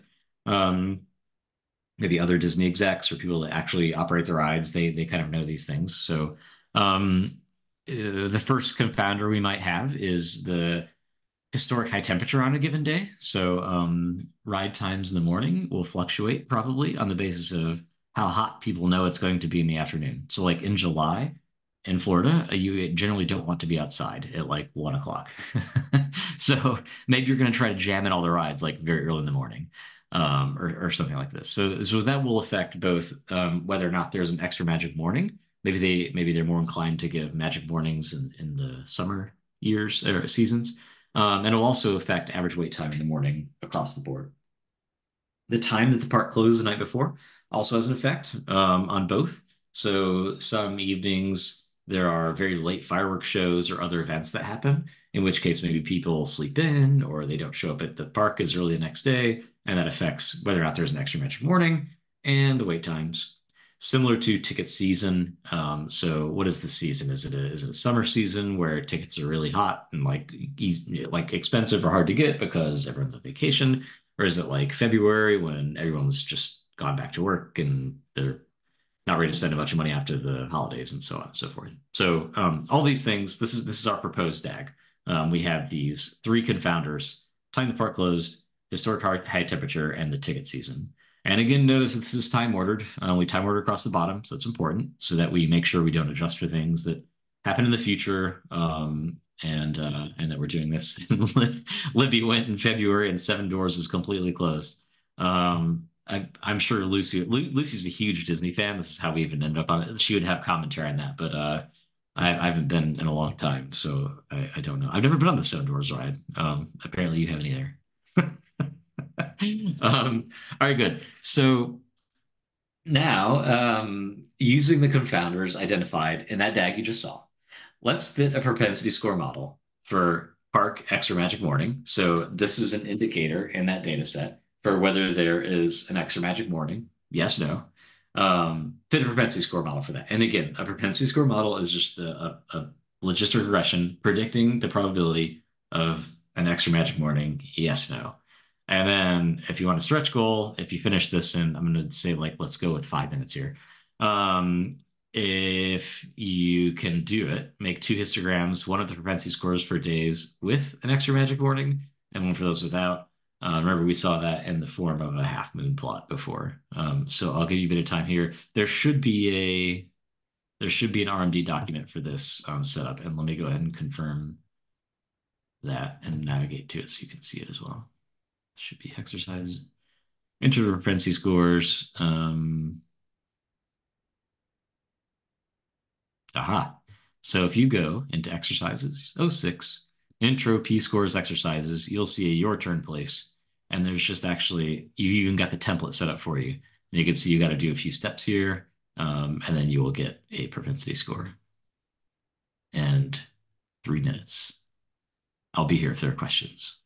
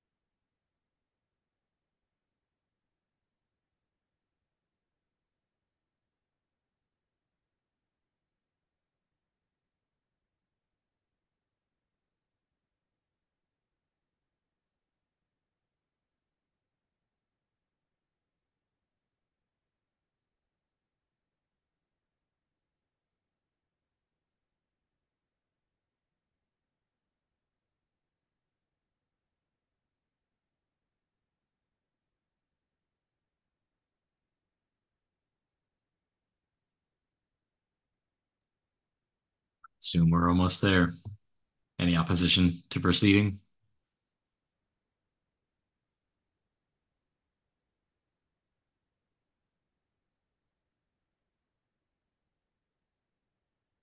Okay. So there's a couple ways for future reference or even reference now to get at the solutions for this. There is a function in the rcausal package called install solutions, I want to say. Let's see. Try to search the same solutions. Oh, yeah. Causal Workshop is a package, and inside of the workshop, there is an install solutions. So if you want to see what these things look like, this will get you there. Another way, a lot of the stuff that we do as the do-it-yourself stuff in this workshop are actually in the book. So for example, that propensity score that you just fit should look something like this. So you're going to do a GLM. The probability of extra magic morning, yes, no, is a function of these three confounders: ticket season, park close, park temperature high. You could have done it other ways, of course. You could have done let's see, we could have interaction terms. We could have park temperature, like quadratic term. Like you can really kind of jazz up or you could do spline. Like anything goes in these really. So it's important to think through what you want the functional form of these things look like. But in its most basic setting, it looks like this linear model. And then we're going to add that probability of park extra magic morning, yes, no, to the actual seven tours data, which is great. And then that stretch goal was to do this half moon plot. If you got to it, it would have looked something like this. So after we get the propensity score, it's that fitted. So that goes on the x-axis here. It's called that fitted. And then we just look at whether there was a park extra magic morning, yes or no. These don't look extremely terribly unbalanced, but you know, it is what it is. There are it's a bit stretched to the left here, I think, on the extra magic morning zero, the ones without extra magic morning. Good, but we're not using that because remember we looked at one of these before, and there was the kind of alpha shaded ones behind it, which were the weighted versions. We haven't done that step yet, so this is just the raw data. How does the propensity score balance? Um, it looks like those without extra magic morning indeed had a bit of a predicted probability that is lower of having an extra magic morning, which makes kind of good sense to me. And we'll try to balance that in a minute. And that was the whole setting up the propensity score. Are there questions in that before we move to the next one, which is going to be uh, using the propensity scores?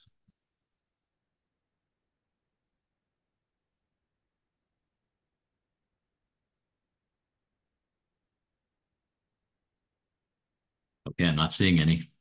We'll proceed. So there are different ways. You have these propensity scores. There are lots of different ways you can actually use these things. So you can match, which kind of you look at, you want to expose and an unexposed row, like participant or day in this case. Um, you want to get groups of them that look very, very similar to each other in terms of their propensity score. So it's that notion, kind of like goes back to that notion I was saying about having a twin for every person in your study. If you have a person who's exposed and their confounder function says that they have a 10% probability of being exposed, you want an unexposed person with those confounders converging to tell you that they also had a 10% probability of being exposed, but they were not exposed. Like you want that twin set up in the matching. So it's a very kind of intuitive way to think about these things. We saw an example of the weighting in the whole game. We'll do more of that later, I think. So that inverse probability weighting, where you just um, do one divided by the propensity score, and you kind of upweight everybody according to what that weight ends up being. You can stratify by the propensity scores, which isn't done super, super often, but you can certainly do this, like break it into like deciles or something like that, and then re-summarize over those. Or you could even directly adjust the propensity score in a regression model without doing the weighting and all the fancy stuff. Um, I don't think I've ever seen Lucy talk about this slide, so I'm not going to attempt it, but it looks What? Um, I can't slide karaoke this one. We're just gonna proceed. Good. So here's the matching. Why is it not going forward for me? There we go. Okay, good. So what we want to, how we use these propensity scores, has to do with what kind of thing we actually want to estimate. Um, so the average treatment effect, oh goodness, if the words are on the slide, I'm going to mess them up. Um, oh, I hope she had, oh, whew. Can you see my relief? So the if the estimand is this ATE, the average treatment effect, we want to know the target population is a full population. So if we expose everyone versus do not expose everyone, is the goal here. And so you will use your propensity scores in a certain way to get at that ATE estimand. And the kind of question, again, this answers is should a specific policy be applied to all eligible observations? So do we want extra magic mornings every single day to change the wait time between a particular window on the next day? A different kind of target estimand, and you'd have to use your propensity score a little bit differently in this case, is the average treatment effect among the treated, the ATT. And that one is going to be only the population that you're assuming this cause for is the one who are actually treated, if that makes sense. So, should we stop extra magic hours to change the wait time for seven doors? Like, so, like among those days where we do in fact have extra magic hours, should we pull it away to help with our wait times? Um, Other example of these not using the seven doors, they're usually in the medical field. You know, should we stop marketing campaign to those the receive it, or should medical providers stop recommending treatment for those who are currently receiving it? That's a pretty common one. So like, should we stop recommending aspirin to those who are being prescribed aspirin for cardiovascular outcomes or something like this? That you'd be looking for an HET in that case. All right. So to do an ATT, everything you've seen so far in this workshop, including the whole game, we've only done the ATE, like just the effect of exposing everyone or not exposing everyone. If you want to do the ATT, we can use this match it package, which is a good one. And this is going to create some matches for us. It's a match it object. So here we're just setting up the propensity score here, probability of quitting smoking, going back to our NHANES example. And if we look at that object, you can see that we did nearest neighbor matching. There, match a really handy package because it some of the matching it has to do are a little bit complex in terms of like algorithmic distance functions and things like that. So we estimate the propensity score. We're going to do one-to-one nearest neighbor matching. We end up with 806 matched pairs, which I think is so we got rid of some of them, it looks like, because 1566 is not 806 times two. So some of them didn't come up with a match, but we mostly matched everyone, which is a good thing. And then we can do things with that matched object. It said that the target estimate was going to be the ATT. And we can look at the matches here. So the subclass is what gives you the class of match. So person 11 got matched to person 1220 on the basis of the propensity score. They're in subclass one. Um, and you can see that every single match pair, as I mentioned, you want kind of a twin of the exposed and an unexposed person. So um, person 11 did in fact quit smoking. Person 1220 did not quit smoking. But on the basis of all the confounders, person 11 and person 1220 are very, very similar with regards to the propensity to quit smoking. Same for the pair 15 and 1082, one of whom quit smoking, one of whom did not. So that's how this whole thing plays out in the match setting. Oh, and I got a question about the stop recommending aspirin to those already taking aspirin. Is not the same as recommending that those currently taking aspirin stop taking it.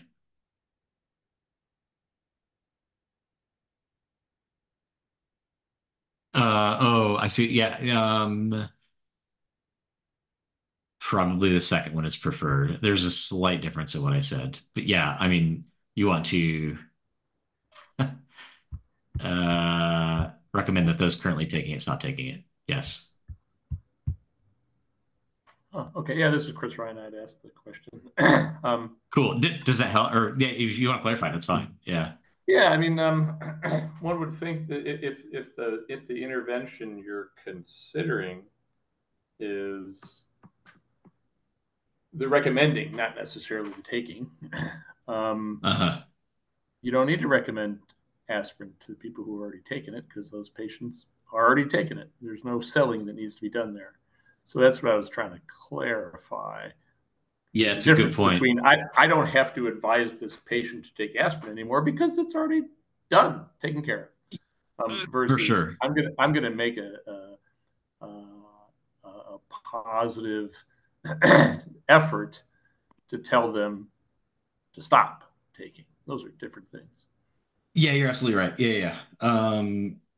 Yes. And the way we set up the like in the data itself is I think we would parse apart what that actual intervention is. Like it depends on what you've measured. Did you measure the recommendation strategy or did you measure like the actual adherence strategy? I think would be how we would come bring them apart, if that makes sense.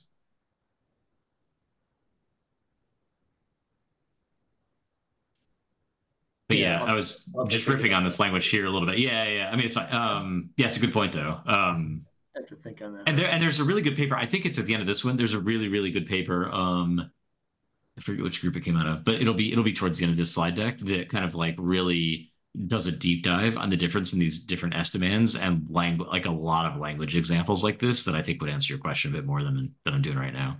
Mhm.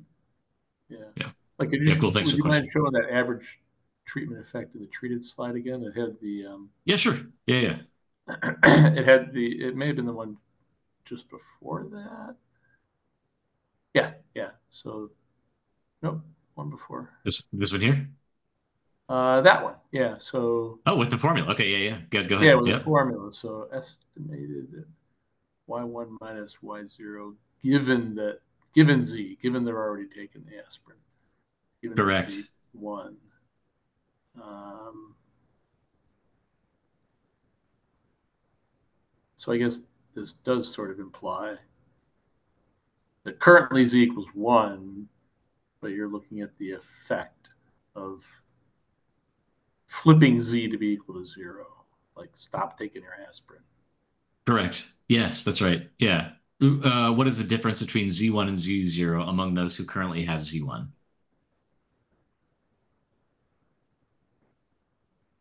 Huh. Yeah. So that, Which would that be the one flipping and the it? Which would zero, be the flipping? one Yeah. and Yeah. yeah, yeah, flipping. So the one and the 0 in parentheses, there's almost a temporal order to those as well, too, right? Oh, yes. Thank you for bringing. Yes. So there are notational oddities here, if you want to call them that. So the parentheses one refers to Z equals one. So if it's the outcome Y, if Z was assigned to be one, minus the outcome Y if Z was assigned to be zero. And then conditional on the group, those who currently have Z equals one.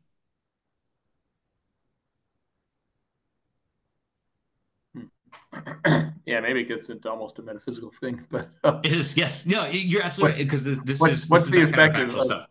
of changing z from 1 to 0 amongst people where z used to be 1 and now you're going to make it 0? That's Um, right. That's that's right. that's Yeah. that's a pretty subtle thing. It's It is, and that's why you need these like counter like the match pairs. I think the matching, and I think that's why Lucy chose the match it route to demonstrate this, is because if we end up with the people who are pairs, then you can start to see this a little bit more easily. So going back to the slide where I just was actually with the pairs, right? So if we want to do what is the difference between Z1 and Z0 among the people who are one, we're going to estimate what is that effect among like these people with the Q smoke one. What would it have been if they were zero? It'll be one minus this guy yeah, in because a way, this is what would effectively it be if 11. it had been 0 all along? Is really what we're asking. What would it be if it had been 0 all along? But the fact is, you can't go back in time. So they did take aspirin for a while. Correct. Yeah, it's tricky stuff. It's no joke. Yeah, yeah. It's mental gymnastics for sure. Yeah. Thanks. Yeah, sure. Yeah, thanks for the question. Cool. So good. So that's the ATT. You could do the same thing, just the flip now. The ATC is the average treatment effect among those who are not currently taking aspirin. And so we're going to do the flip of that statement we just said, which is should medical providers extend treatment to those currently not receiving it? So if you're currently not taking aspirin, should they start giving them aspirin? In that group, what is the effect? So same thing, you just give match it like the different estimand, which is the ATC. And then we get a similar, I shouldn't give this three out here, but it's going to look similar. We get 806 matched, and then it's just going to flip the two. So you get the um, in the group that is the unexposed. And the average treatment effect among the matched.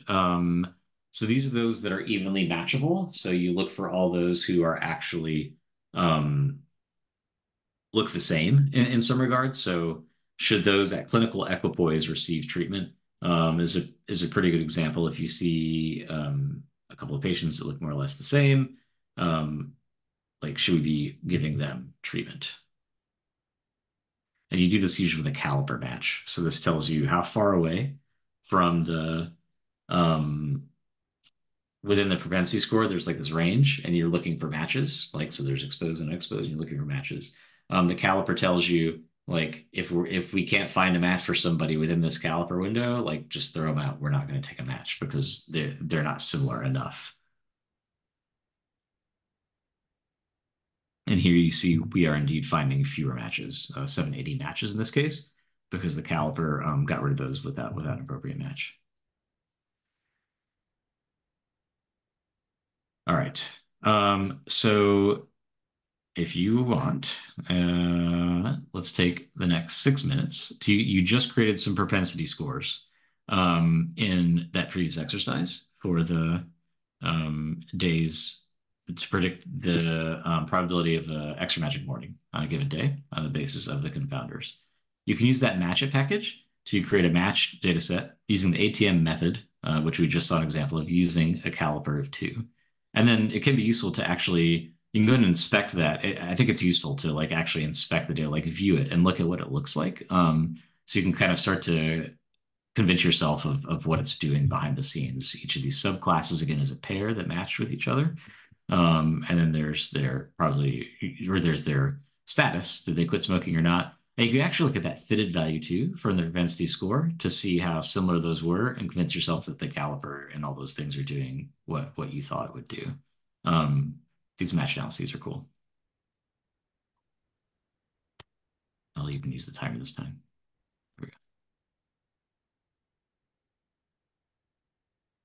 Lydia's befuddled. I will study a better way to explain this while you do this exercise.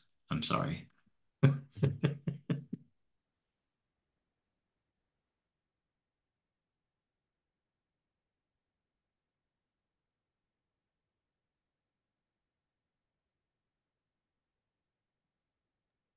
Oh, and again, you will find this exercise in the repo, right? Should be in the should be using. Yep.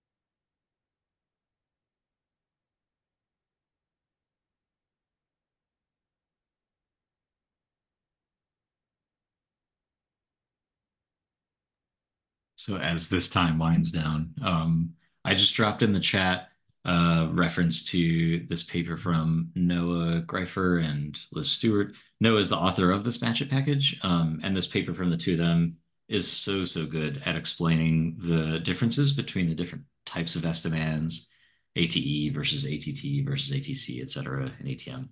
So like all those questions, the good questions about wait, what do we mean? Like it's in the people who are already taking it and we're going to have them not take it. They very carefully walk through that. And the same Ken for that question I just saw where you said different matching ratios. So like, would there ever be a benefit to doing a 1-to-2 match and things like that? My gut says that it's going to be whatever uses all of your data. So if you have like twice as many controls as cases, you're probably going to want to go with a 1-to-2 match. I think a lot of times the package, et cetera, will do it for you, but there may be other reasons to use different ratios. I'm not sure. If there was, I'm pretty sure it would appear in that paper. Yeah. And yes, Libby, the subclasses are similarity distance based on the propensity score. You got it.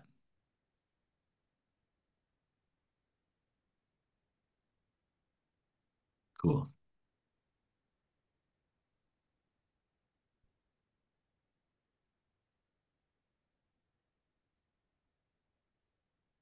All right.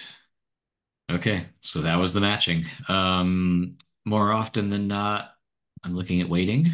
So this is the way, so matching is you find people in certain ways. It's a very intuitively appealing method because it just makes sense. You can see like the people in your data who are most like the others who got paired with each other, and then you can do calculations on top of that. Weighting, on the other hand, is this notion of creating the much larger pseudo population. So, like, here's one of those examples. We've seen a lot of these half moon plots now, where the unexposed maybe are on the bottom and the exposed are on the top. And you can see that their distribution of propensity scores is pretty different. And we maybe want to make them look more similar in a pseudo population on which we can run our analysis. So, the different ways you can construct weights to get at different estimands. The ATE, so again, this is the one that applies to everyone, is going to be all we're going to see in the next few slides is different ways to use this estimated probability, the little p there, to kind of like upweight the weights in any given case. So in this one, so like you can see how for the currently exposed and unexposed, things will cancel out. If for a given I, let's say this person has z equals 1, then that second bit just cancels out. And their weight is going to be 1 divided by the probability that they actually were exposed, right? Um, on the flip side, if they're not exposed, z is 0, that first bit cancels out, and you end up with 1 divided by the probability that they were not exposed. So that's how you construct it for the entire population. It's basically 1 divided by the probability that they got what they actually got. Yeah. So when you do that, you can see that the populations balance out pretty well. So this is that same plot we saw a minute ago, but now the kind of shaded background bit is the balanced pseudopopulation, in which the propensity scores are more or less the same in the exposed and the unexposed.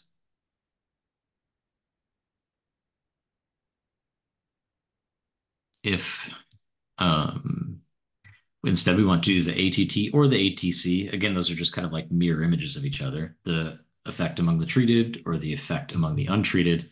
We're going to see that it looks like this. So the ATT is going to weight both of the terms by the probability of being exposed. Like, so you want to, for the treated, Z is going to be 1. That second bit cancels out. So for among the treated, you're going to have a weight of 1. This is going to be PI divided by PI. For the untreated, the first bit cancels out, and you're going to end up with the probability of being treated divided by the probability of being untreated is how they get weighted. And that will give you the ATT. And then it's just the flip of that for the ATC.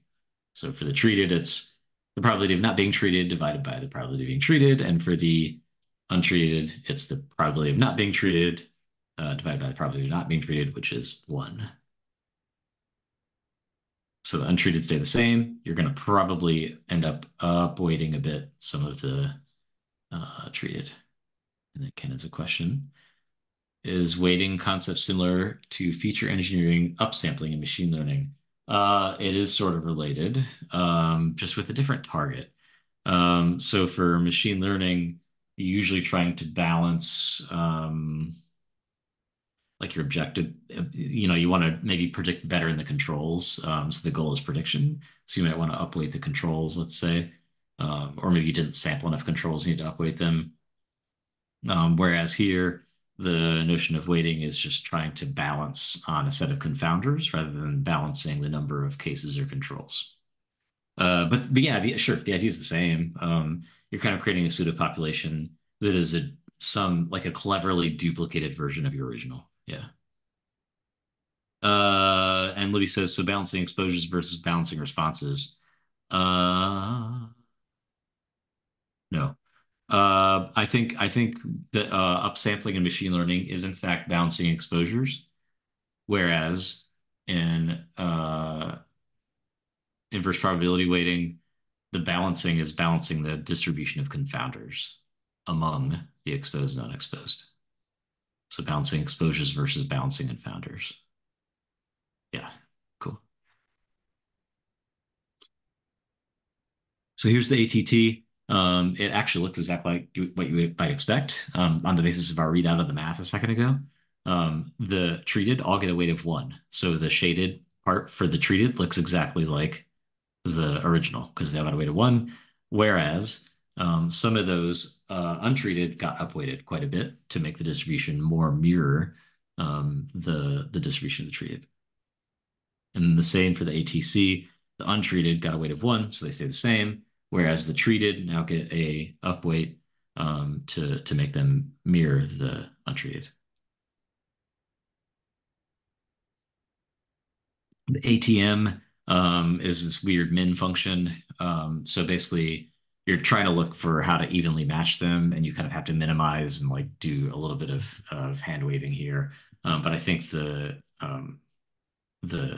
plot might help us with this one a little bit.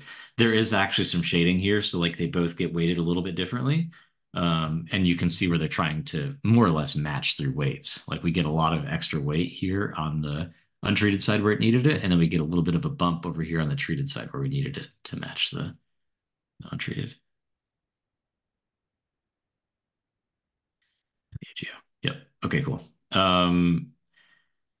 So how do we actually do these things in R, the important stuff? So in this case, we are just going to use this propensity package. We have some functions in here for different kinds of weights so that you don't have to agonize over all that math. Here, WT underscore ATE comes to the propensity package, and it's just going to give it right to you. So it's going to do that math for you, and you get it. So now you can actually do this. So now we're going to create some ATM weights um, from your Quarto document. I might not go the whole 6 minutes here because this should be a quick one. And then we'll proceed to the next slide set.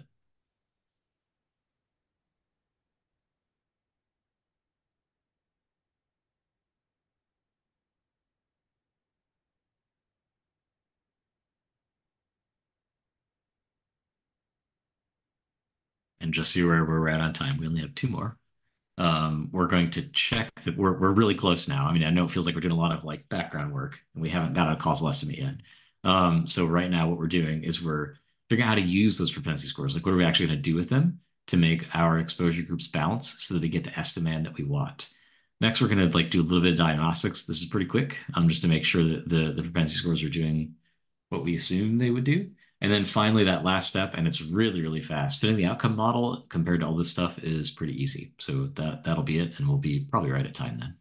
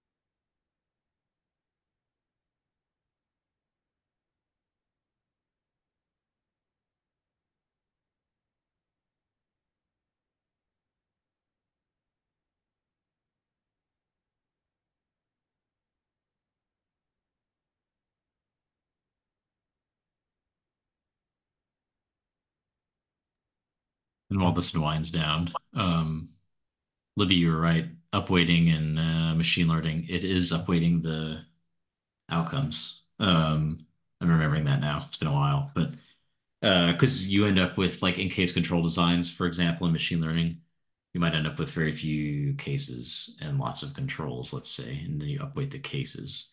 Cases meaning they had the event, and controls meaning you didn't. So I think you're right there. Balancing responses is upweighting in machine learning or upsampling, let's say. But it remains true that we're trying to balance confounders with weighting in um, propensity scores.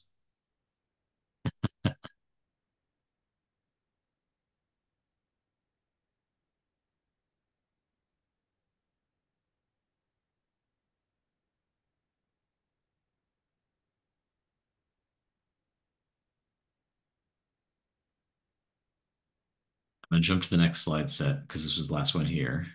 But feel free to drop questions if there are any.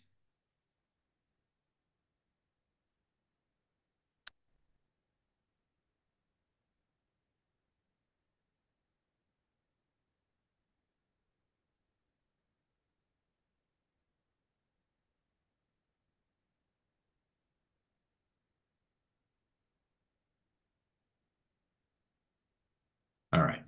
So we can do diagnostics and we should do diagnostics on these propensity scores once we've decided how we want to use them. So the first thing we can do is check balance. We saw an example of this earlier. These love plots are awesome. They look at the standardized mean difference in each of the confounders on the basis of our pseudo population or even in our matched pairs.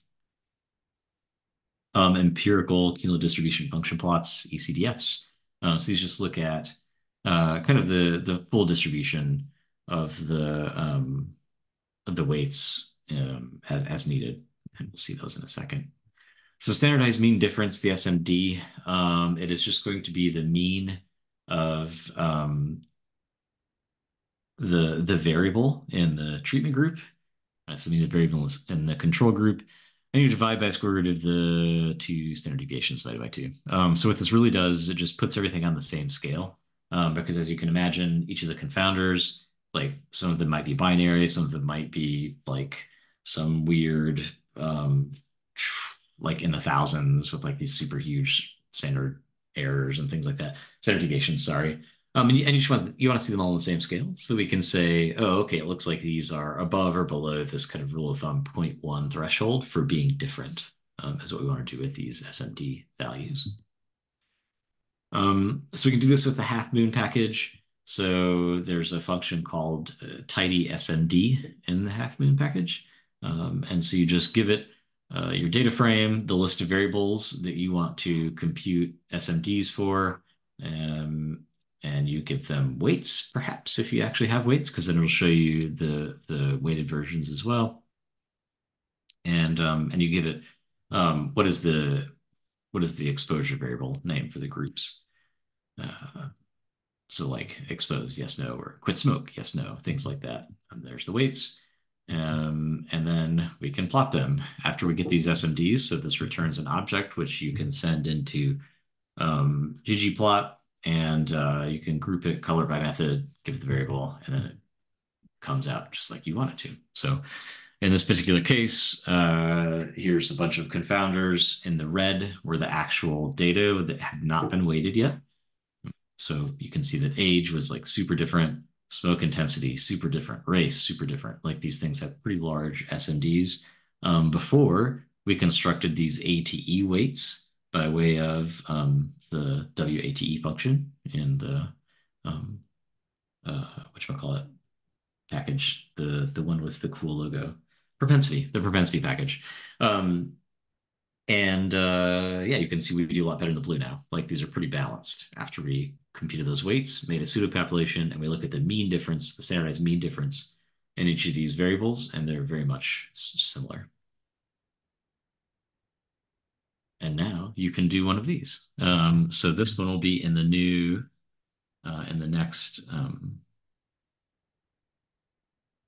QMD that you got in the repo. This is the '08 exercises. And then you're going to create a love plot right around line 35.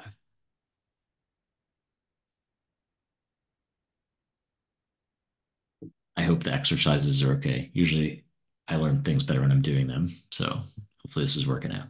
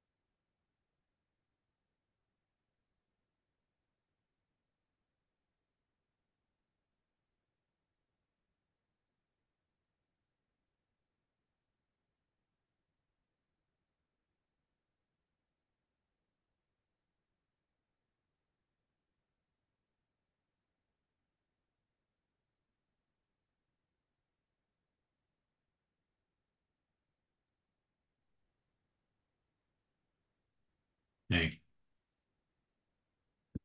So now we can look at the whole distribution, pre and post weighting, rather than like these single confounder by confounder summary measures, these ECDS. So here's what these look like. On the x-axis, we have the weight. Um, in 1971. So this is like, for example, the baseline weight, one of the confounders. And then this is just the, as you go through, like, let's say you hit 25% of the people had weight less than about 60 kilograms in 1971. And that's pretty similar by quitting smoking, yes, no. Looks like on average, though, those who quit smoking were a bit higher on yes than on no, which is actually what we would expect.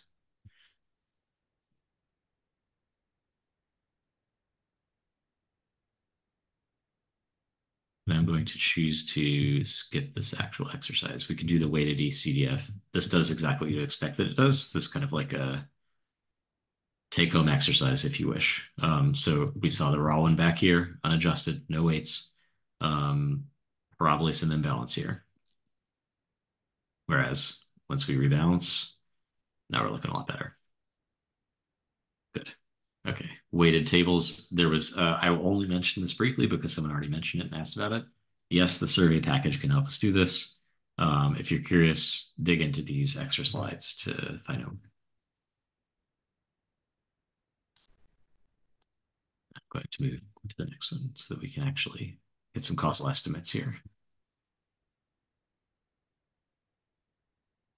All right.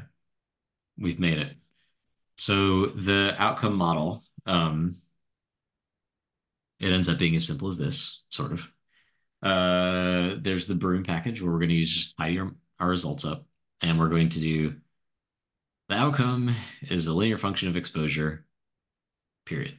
And we're just going to weight it by the weights that we calculated somewhere else. So remember, we could have had several different versions of weights. We could have had ATE weights, which were those simple ones. We could do ATC, ATT, ATM, like depending on the estimate we're trying to get at. And whatever way we created these propensity score weights, there they are, the inverse probability weights. And we just put them in the model, and then we get an answer. But what's wrong here, and we referred to this earlier in the whole game, you saw an example of it. The confidence intervals and the standard error is going to be wrong. Because by creating this huge pseudo population, we introduced dependence between our observations that breaks the assumptions of the LM function.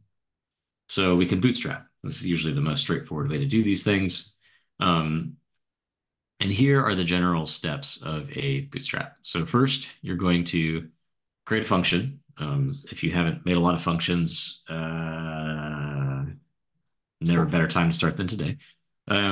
So what we're going to feed this function is a split. So like this is just going to be one sample of our data. So we're just going to say let's take this split and we're going to call it .df in the first step here. So we have this data frame .df. And the first thing you do, we're gonna run like the whole analysis, right? The first thing we did is we fit the propensity score model, and it looked like that. That should look familiar by now. It's the same one we've been using the whole time. And then we calculate the inverse probability weights. In this case, we're doing the ATE weights. So now we're going to augment that .df by the fitted response. So we're going to get a probability of quitting smoking for every person in .df as a new column. And then we're going to go ahead and fit the linear model at the end, like we just did on that .df. So that's like this is the whole causal analysis workflow done on one particular slice of the data. What the bootstrap's going to do is it's just going to like through this function send it a bunch of different versions of the data. It's going to bootstrap resample it and send it there a bunch of times. And every time it's going to return this last line. What it's going to return is this model at the end, which is this tidied up model that is the outcome, the exposure weighted by the ATE that we computed for this particular data split. That's the whole bootstrap. So what you do then is you just library this R sample. R sample is one of the more efficient ways to set up bootstrap samples. So we can run this sample, this function called bootstraps. And what that does, it's going to give us 1,000 different bootstraps, like resamples of the NHANES complete uncensored data that we set up in the beginning. And if we look at those, it looks like this. So that you can see there's 1,001. The reason there's 1,001 is because one of them is the original data set. And then the other 1,000 are just bootstrapped, resampled. Like they just, it's usually some proportion with replacement of the data. So you might do like 60% of the data uh, replacement every single time. And so all these bootstrap resamples look a little bit different. They're just kind of like jittered versions of the same data set. And now all we do is we are going to fit this on all those different splits that we created. So you can see we called this thing, going back a second, um, we called this object bootstrapped NHEFS. So this object is the one that has these, it's a list. Each row is a list here. And it's a list column, sorry. And so now if we go into there and we look at the first split, it's just one. This is the first example of the data in that long bootstrapped list, the first of 1,001. So we could use our function. Remember, we wrote this fit IPW function just a minute ago. I'm going to go back and show you that again so we can all be on the same page. This was the fit IPW function. It does the whole causal analysis on the data that you send it. So we're going to send it this first split. We're going to send it the first split and run fit IPW. And look at that. We get what we thought we would get, which is the result of the final outcome model. So the effect of quitting smoking on weight gain. And it's about 3.9, only for the first split. So if we do this now 1,000 times, we want to do it over the entire bootstrapped NHEFS data, like this whole like list of 1,001 of these. So we can do that with the map function. So we're just going to map so that it does it over all of them. And then each of them is going to get a boot fits variable. So now you can see for every single bootstrap sample in this tibble, the first split has a model here in boot fits. And that model looks like this. It's in fact, it's exactly this. See this 2x5 tibble on the first split, this object got stored into this particular variable. And then we get the same model, like a different model, but through the same process for the second bootstrap, and so on and so forth. So there we go. We fit the whole causal analysis. We did we got a bootstrap sample. We construct weights, and then we do inverse probability weighting to get the outcome model. We did all that for every single individual data set.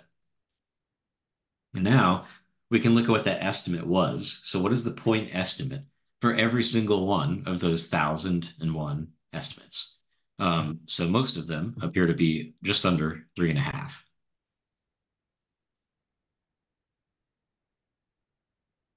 And this is then the way that we can get the actual confidence intervals based on the t statistics. So we look at the estimate. So what was the average estimate among all those bootstrap fits? It says 3.42. Let's go back here for a sanity check.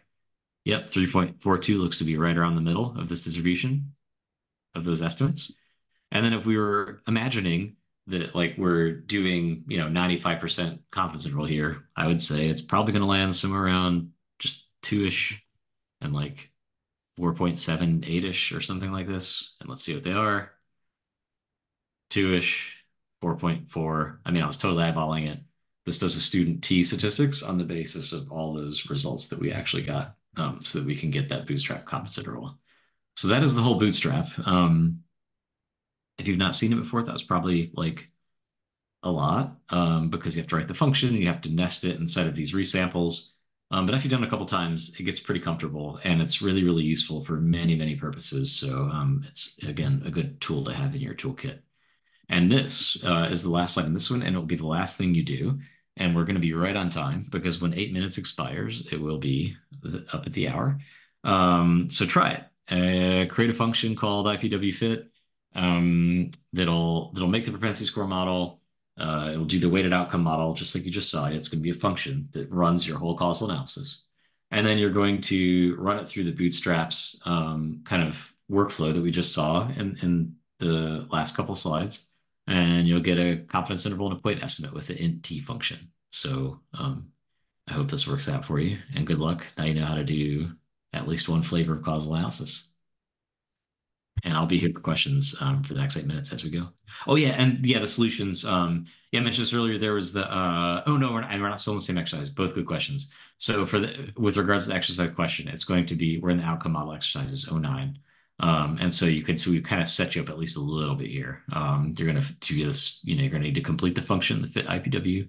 And you're going to need to set up some results, bootstrap it, and then like look at the plot. So like should get you pretty close here. And then for the solutions, yeah. So there is a back to the workshop itself. There's a function which says, oh, I found it earlier. Yeah, install solutions.r. This will do it from the causal workshop package. So you tell it like where on your machine you want to install the solutions. That's one way to do it. Another way to do it is I'm pretty sure Malcolm Barrett has this in an actual in a repo on his GitHub, and I can just copy and paste it here too. This also has all the solutions, which maybe is even simpler. And I'm pasting it right there in that comment in the chat. Yeah, cool.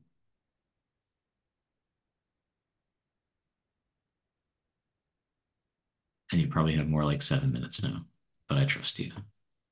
And again, I'm here for the whole 7 minutes. If anybody gets hung up, I hope this worked. I hope this was helpful.